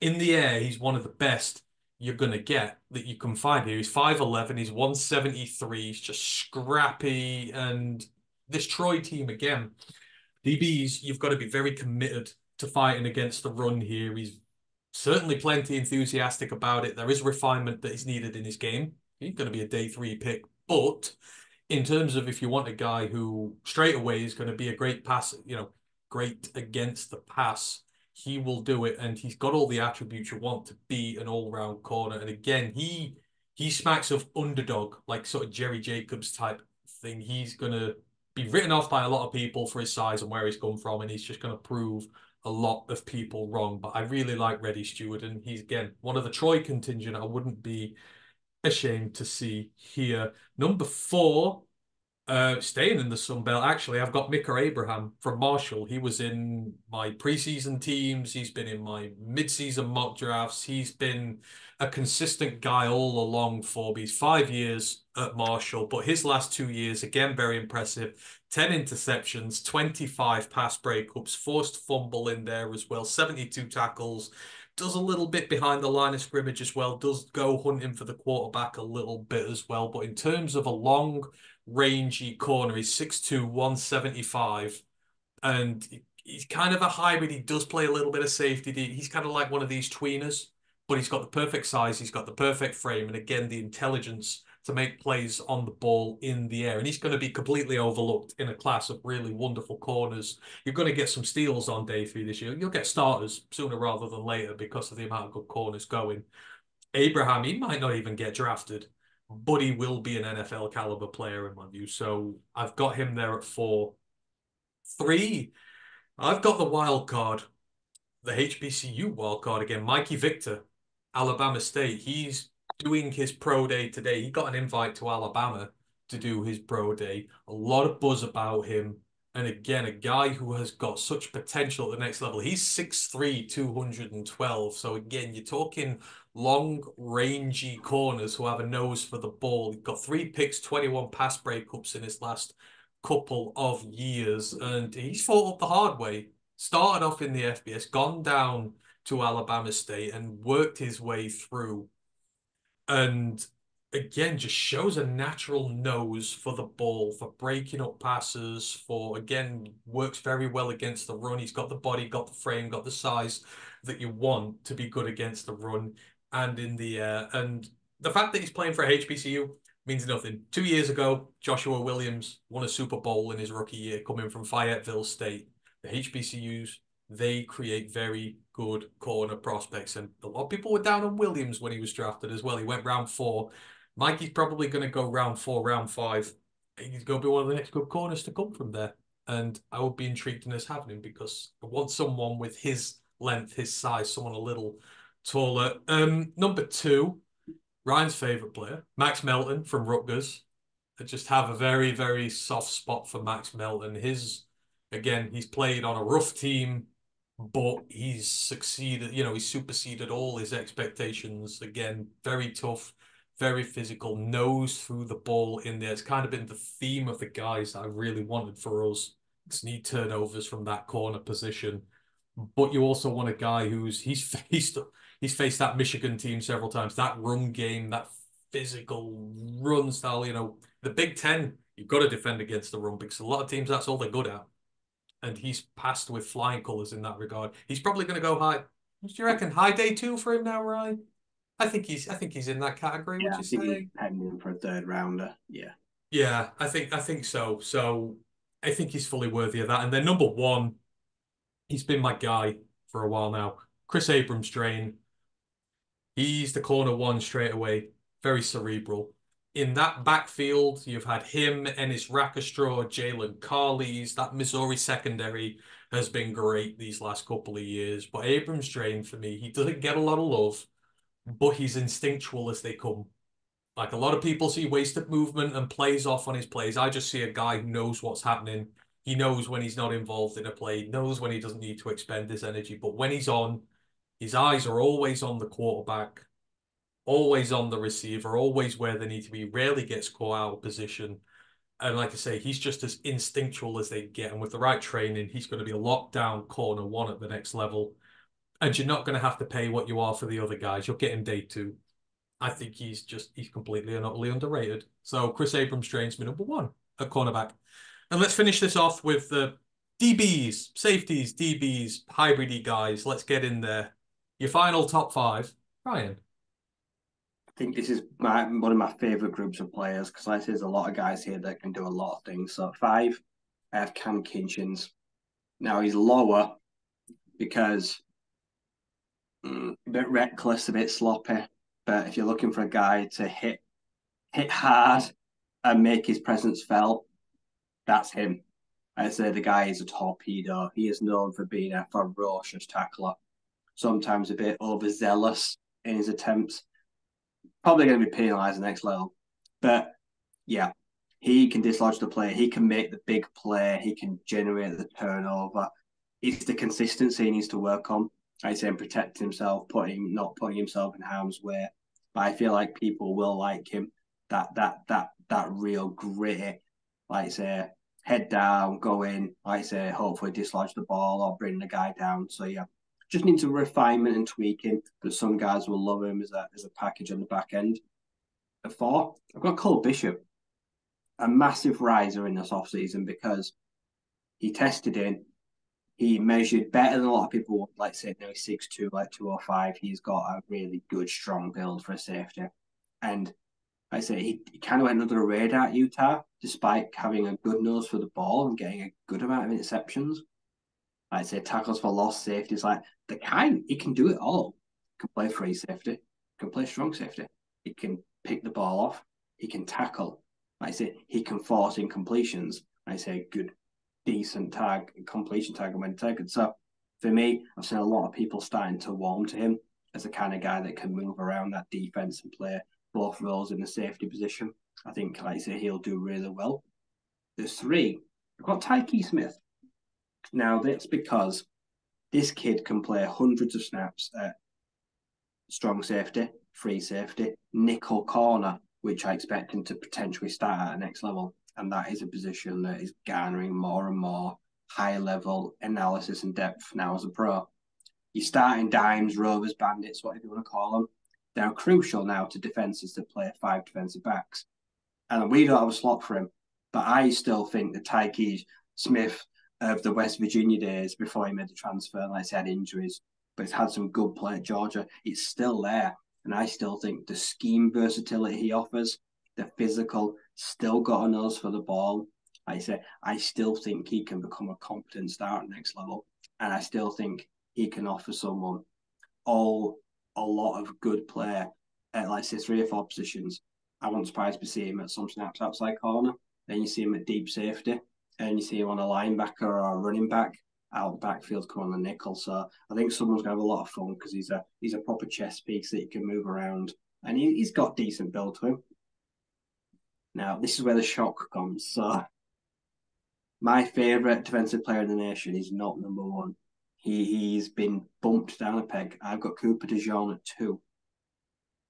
And that is because I don't know if he can play corner, outside corner, as well as he can play all the roles combined at the next level.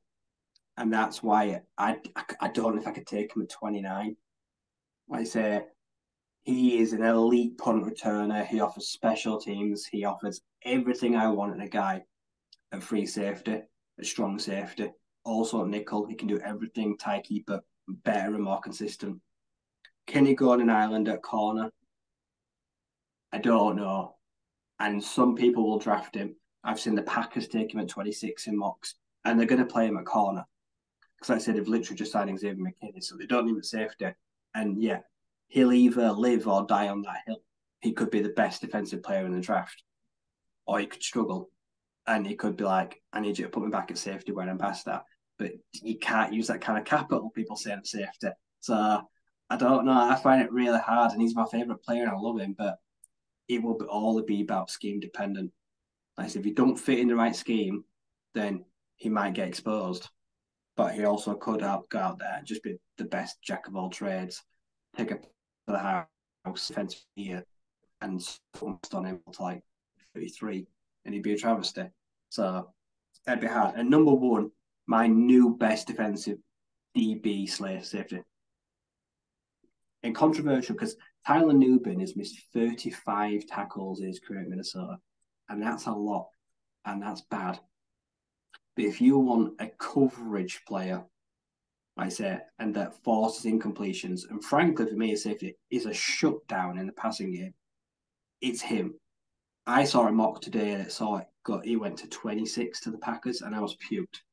Him and Xavier McKinney, I don't want that in the NFC North because I think that'd be a perfect tandem. That'd be someone great from a real. And I think Tyler Newbin, he's a fringe first rounder, and a lot of people don't want to hear that because the tackling is being an issue. But elite coverage player, turnovers, like I say, lots of interceptions, passes defended, just like I say, keeping everything in front of him. He's the best safety in the class, and there's no two ways about it.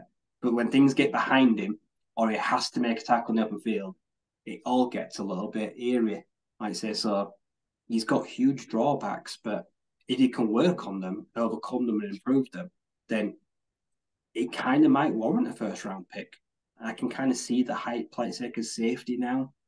I know we've just seen a lot of them cut in cost saving by a lot of teams, but from still, it is a premier position, and the team that just cut a safety might spend the top 50 pick on a safety just to get the rookie contract. So yeah, I think Tyler Newbin, I think he'll be a star, or his lack of ability to tackle in the open field will mean like he's in like the UFL in like 2 years, and it turned out to be a disaster. It'll only go one way, but I'm banking that his ability to be a lockdown safety will overcome those glaring issues of bad angles he takes. Yeah, see, again, so with safeties, because they have so much to do in regards to, they're the primary guys they bring up for the run, stuff like that. I feel like you can get away with a few more missed tackles as a safety, especially in college. I feel like that, it's a little more difficult. So, see, I've got him at one as well. I'm the same. I think he is going to be great at the next level. Do we need, I feel like we need a veteran safety. Do we need him? Maybe not, but at the same time, I wouldn't be disappointed. And you got to think Minnesota, Antoine Winfield has come from there, Benjamin St-Juste. Like in recent years, the DBs they produce are high caliber. Winfield's won himself a Super Bowl. He's one of the best guys at his position there. So, I wouldn't bet against the pedigree either. So I do agree with you. He's right up there for me. In terms of other guys I've got, we agree on a few of these. So number 5, I've got Jalen Carlise. He's the Missouri safety, who I had in my preseason team, actually. He had a little bit of a down year by his standards, but I still think he's going to be great at the next level. So he's got a nice, tall, long frame. He's pretty much got Iffy's measurements, but he's played at safety his entire college career rather than if he played at outside corner. But again, sort of in that really good Missouri secondary, he's been really good. He's really physical. He's good against the run. Anticipation. He's got the instinct, the anticipation you need there. He's very disciplined, and he's got a lot of picks in his time, and he returns them for a lot. He's actually quite, once he's got the ball in his hands, he return it a long way on you. But yeah, in terms of, again, he's got the frame that you want to develop at that position. So I do like Carley's from that point. The wild card again, PJ Jules. So he's the Southern Illinois safety, and I know there's a lot of buzz about him, and the reason why, like his IQ is stupidly good playing. He's a guy, he's the gambler. If you don't mind a guy who gambles, like 95% of the time, he can correctly gamble in a situation, whether it's he's going to cut a route, whether he's going to come up against the run. You see it all over his tape. He's a man who likes to gamble, and most of the time he gets it right. Now, at the NFL level, a few times you don't, you get punished. And that's going to be the problem with him at the next level. You kind of got to cut it out a little bit. But again, he's one of Feldman's freaks, freakishly athletic. Again, taller, 6'2", So he's got every sort of toolsy little bit you need about him there. He's got the IQ. It's just can you cut out those little mistakes that he makes? And of course, coming from the FCS as well, so the step up in the opposition is there. But he's a very intriguing prospect to put down your chart and work the way up. Like he's got everything you want to succeed. So PJ Jules is there at 4. And then at 3, I've got Tyke Smith. You've already mentioned him. Long been a fan of his. Very, very good collegiate career. Ruined by injury, but he's been healthy the last few years. His leadership I'd love in our backfield. And then at 2, I've got Cole Bishop. So, because I had DeJean as going too high for us. But Bishop, again, I think he screams Lions player. Just go back and look at his Shrine Bowl performance. It's just the dude comes, like he tackles and he finishes. He doesn't have a tackling problem, Cole Bishop. Once he gets hands on you, you're down. And as physical as it comes. So he's there. And then I've got Tyler Nubin at 1. And with that, that rounds up our top 5 for all positions there. So it's been kind of good. Ryan's done top 5 for the draft. I've done top 5 for the Lions. You've got a big variation of players in there. So going to be intriguing, isn't it, Ryan? Hopefully, we might have landed on at least one player the Lions might like at the top of our picks. I think I'd be pretty upset if they don't draft anyone we've mentioned today. Or the top 5. Something's gone wrong, I think. Hey, we could get a niche for being that podcast who you can talk about who they'll just get it all wrong, but you can make a following out of it. Who knows? I like to figure that we do pretty well in regards to that anyhow. So yeah, that is everything from us today. Hopefully you've enjoyed it all. We've gone through the pro days. We've gone through our top 5 lists. With the draft coming up, if there's anything you want, any players you want us to look at, any position groups, anything like that, any questions you've got, please let us know. Just put them in the comments, put them in the chat. Like I say, I'll be watching back on hopefully when this premieres later on, either tonight or probably tomorrow night now at this point, because it is quite a late one. Just, is there anything else you want to get off chest quickly before we're done today? No. I'm ready for the draft now. Exactly. We're about 37 days away. We're not that far at all. Already got the time off and ready to go, and it's gonna be good fun.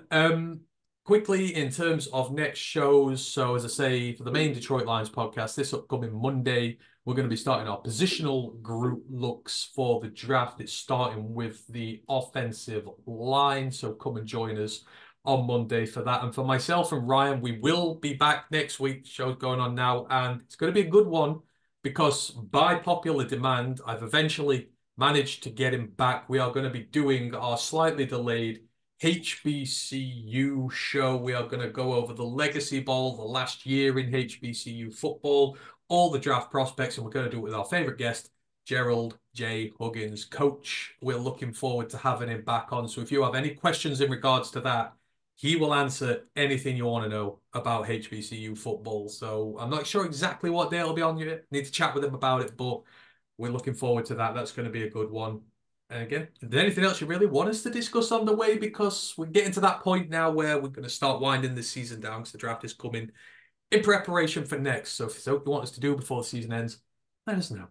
But anyhow, you know where to find us, Roar of the Lions UK, all over the internet, Twitch, Twitter, YouTube, all that good stuff. Just type it in, you'll find us. Just remains for me to thank Ryan, been a good evening, and we shall see you again very soon. One Pride.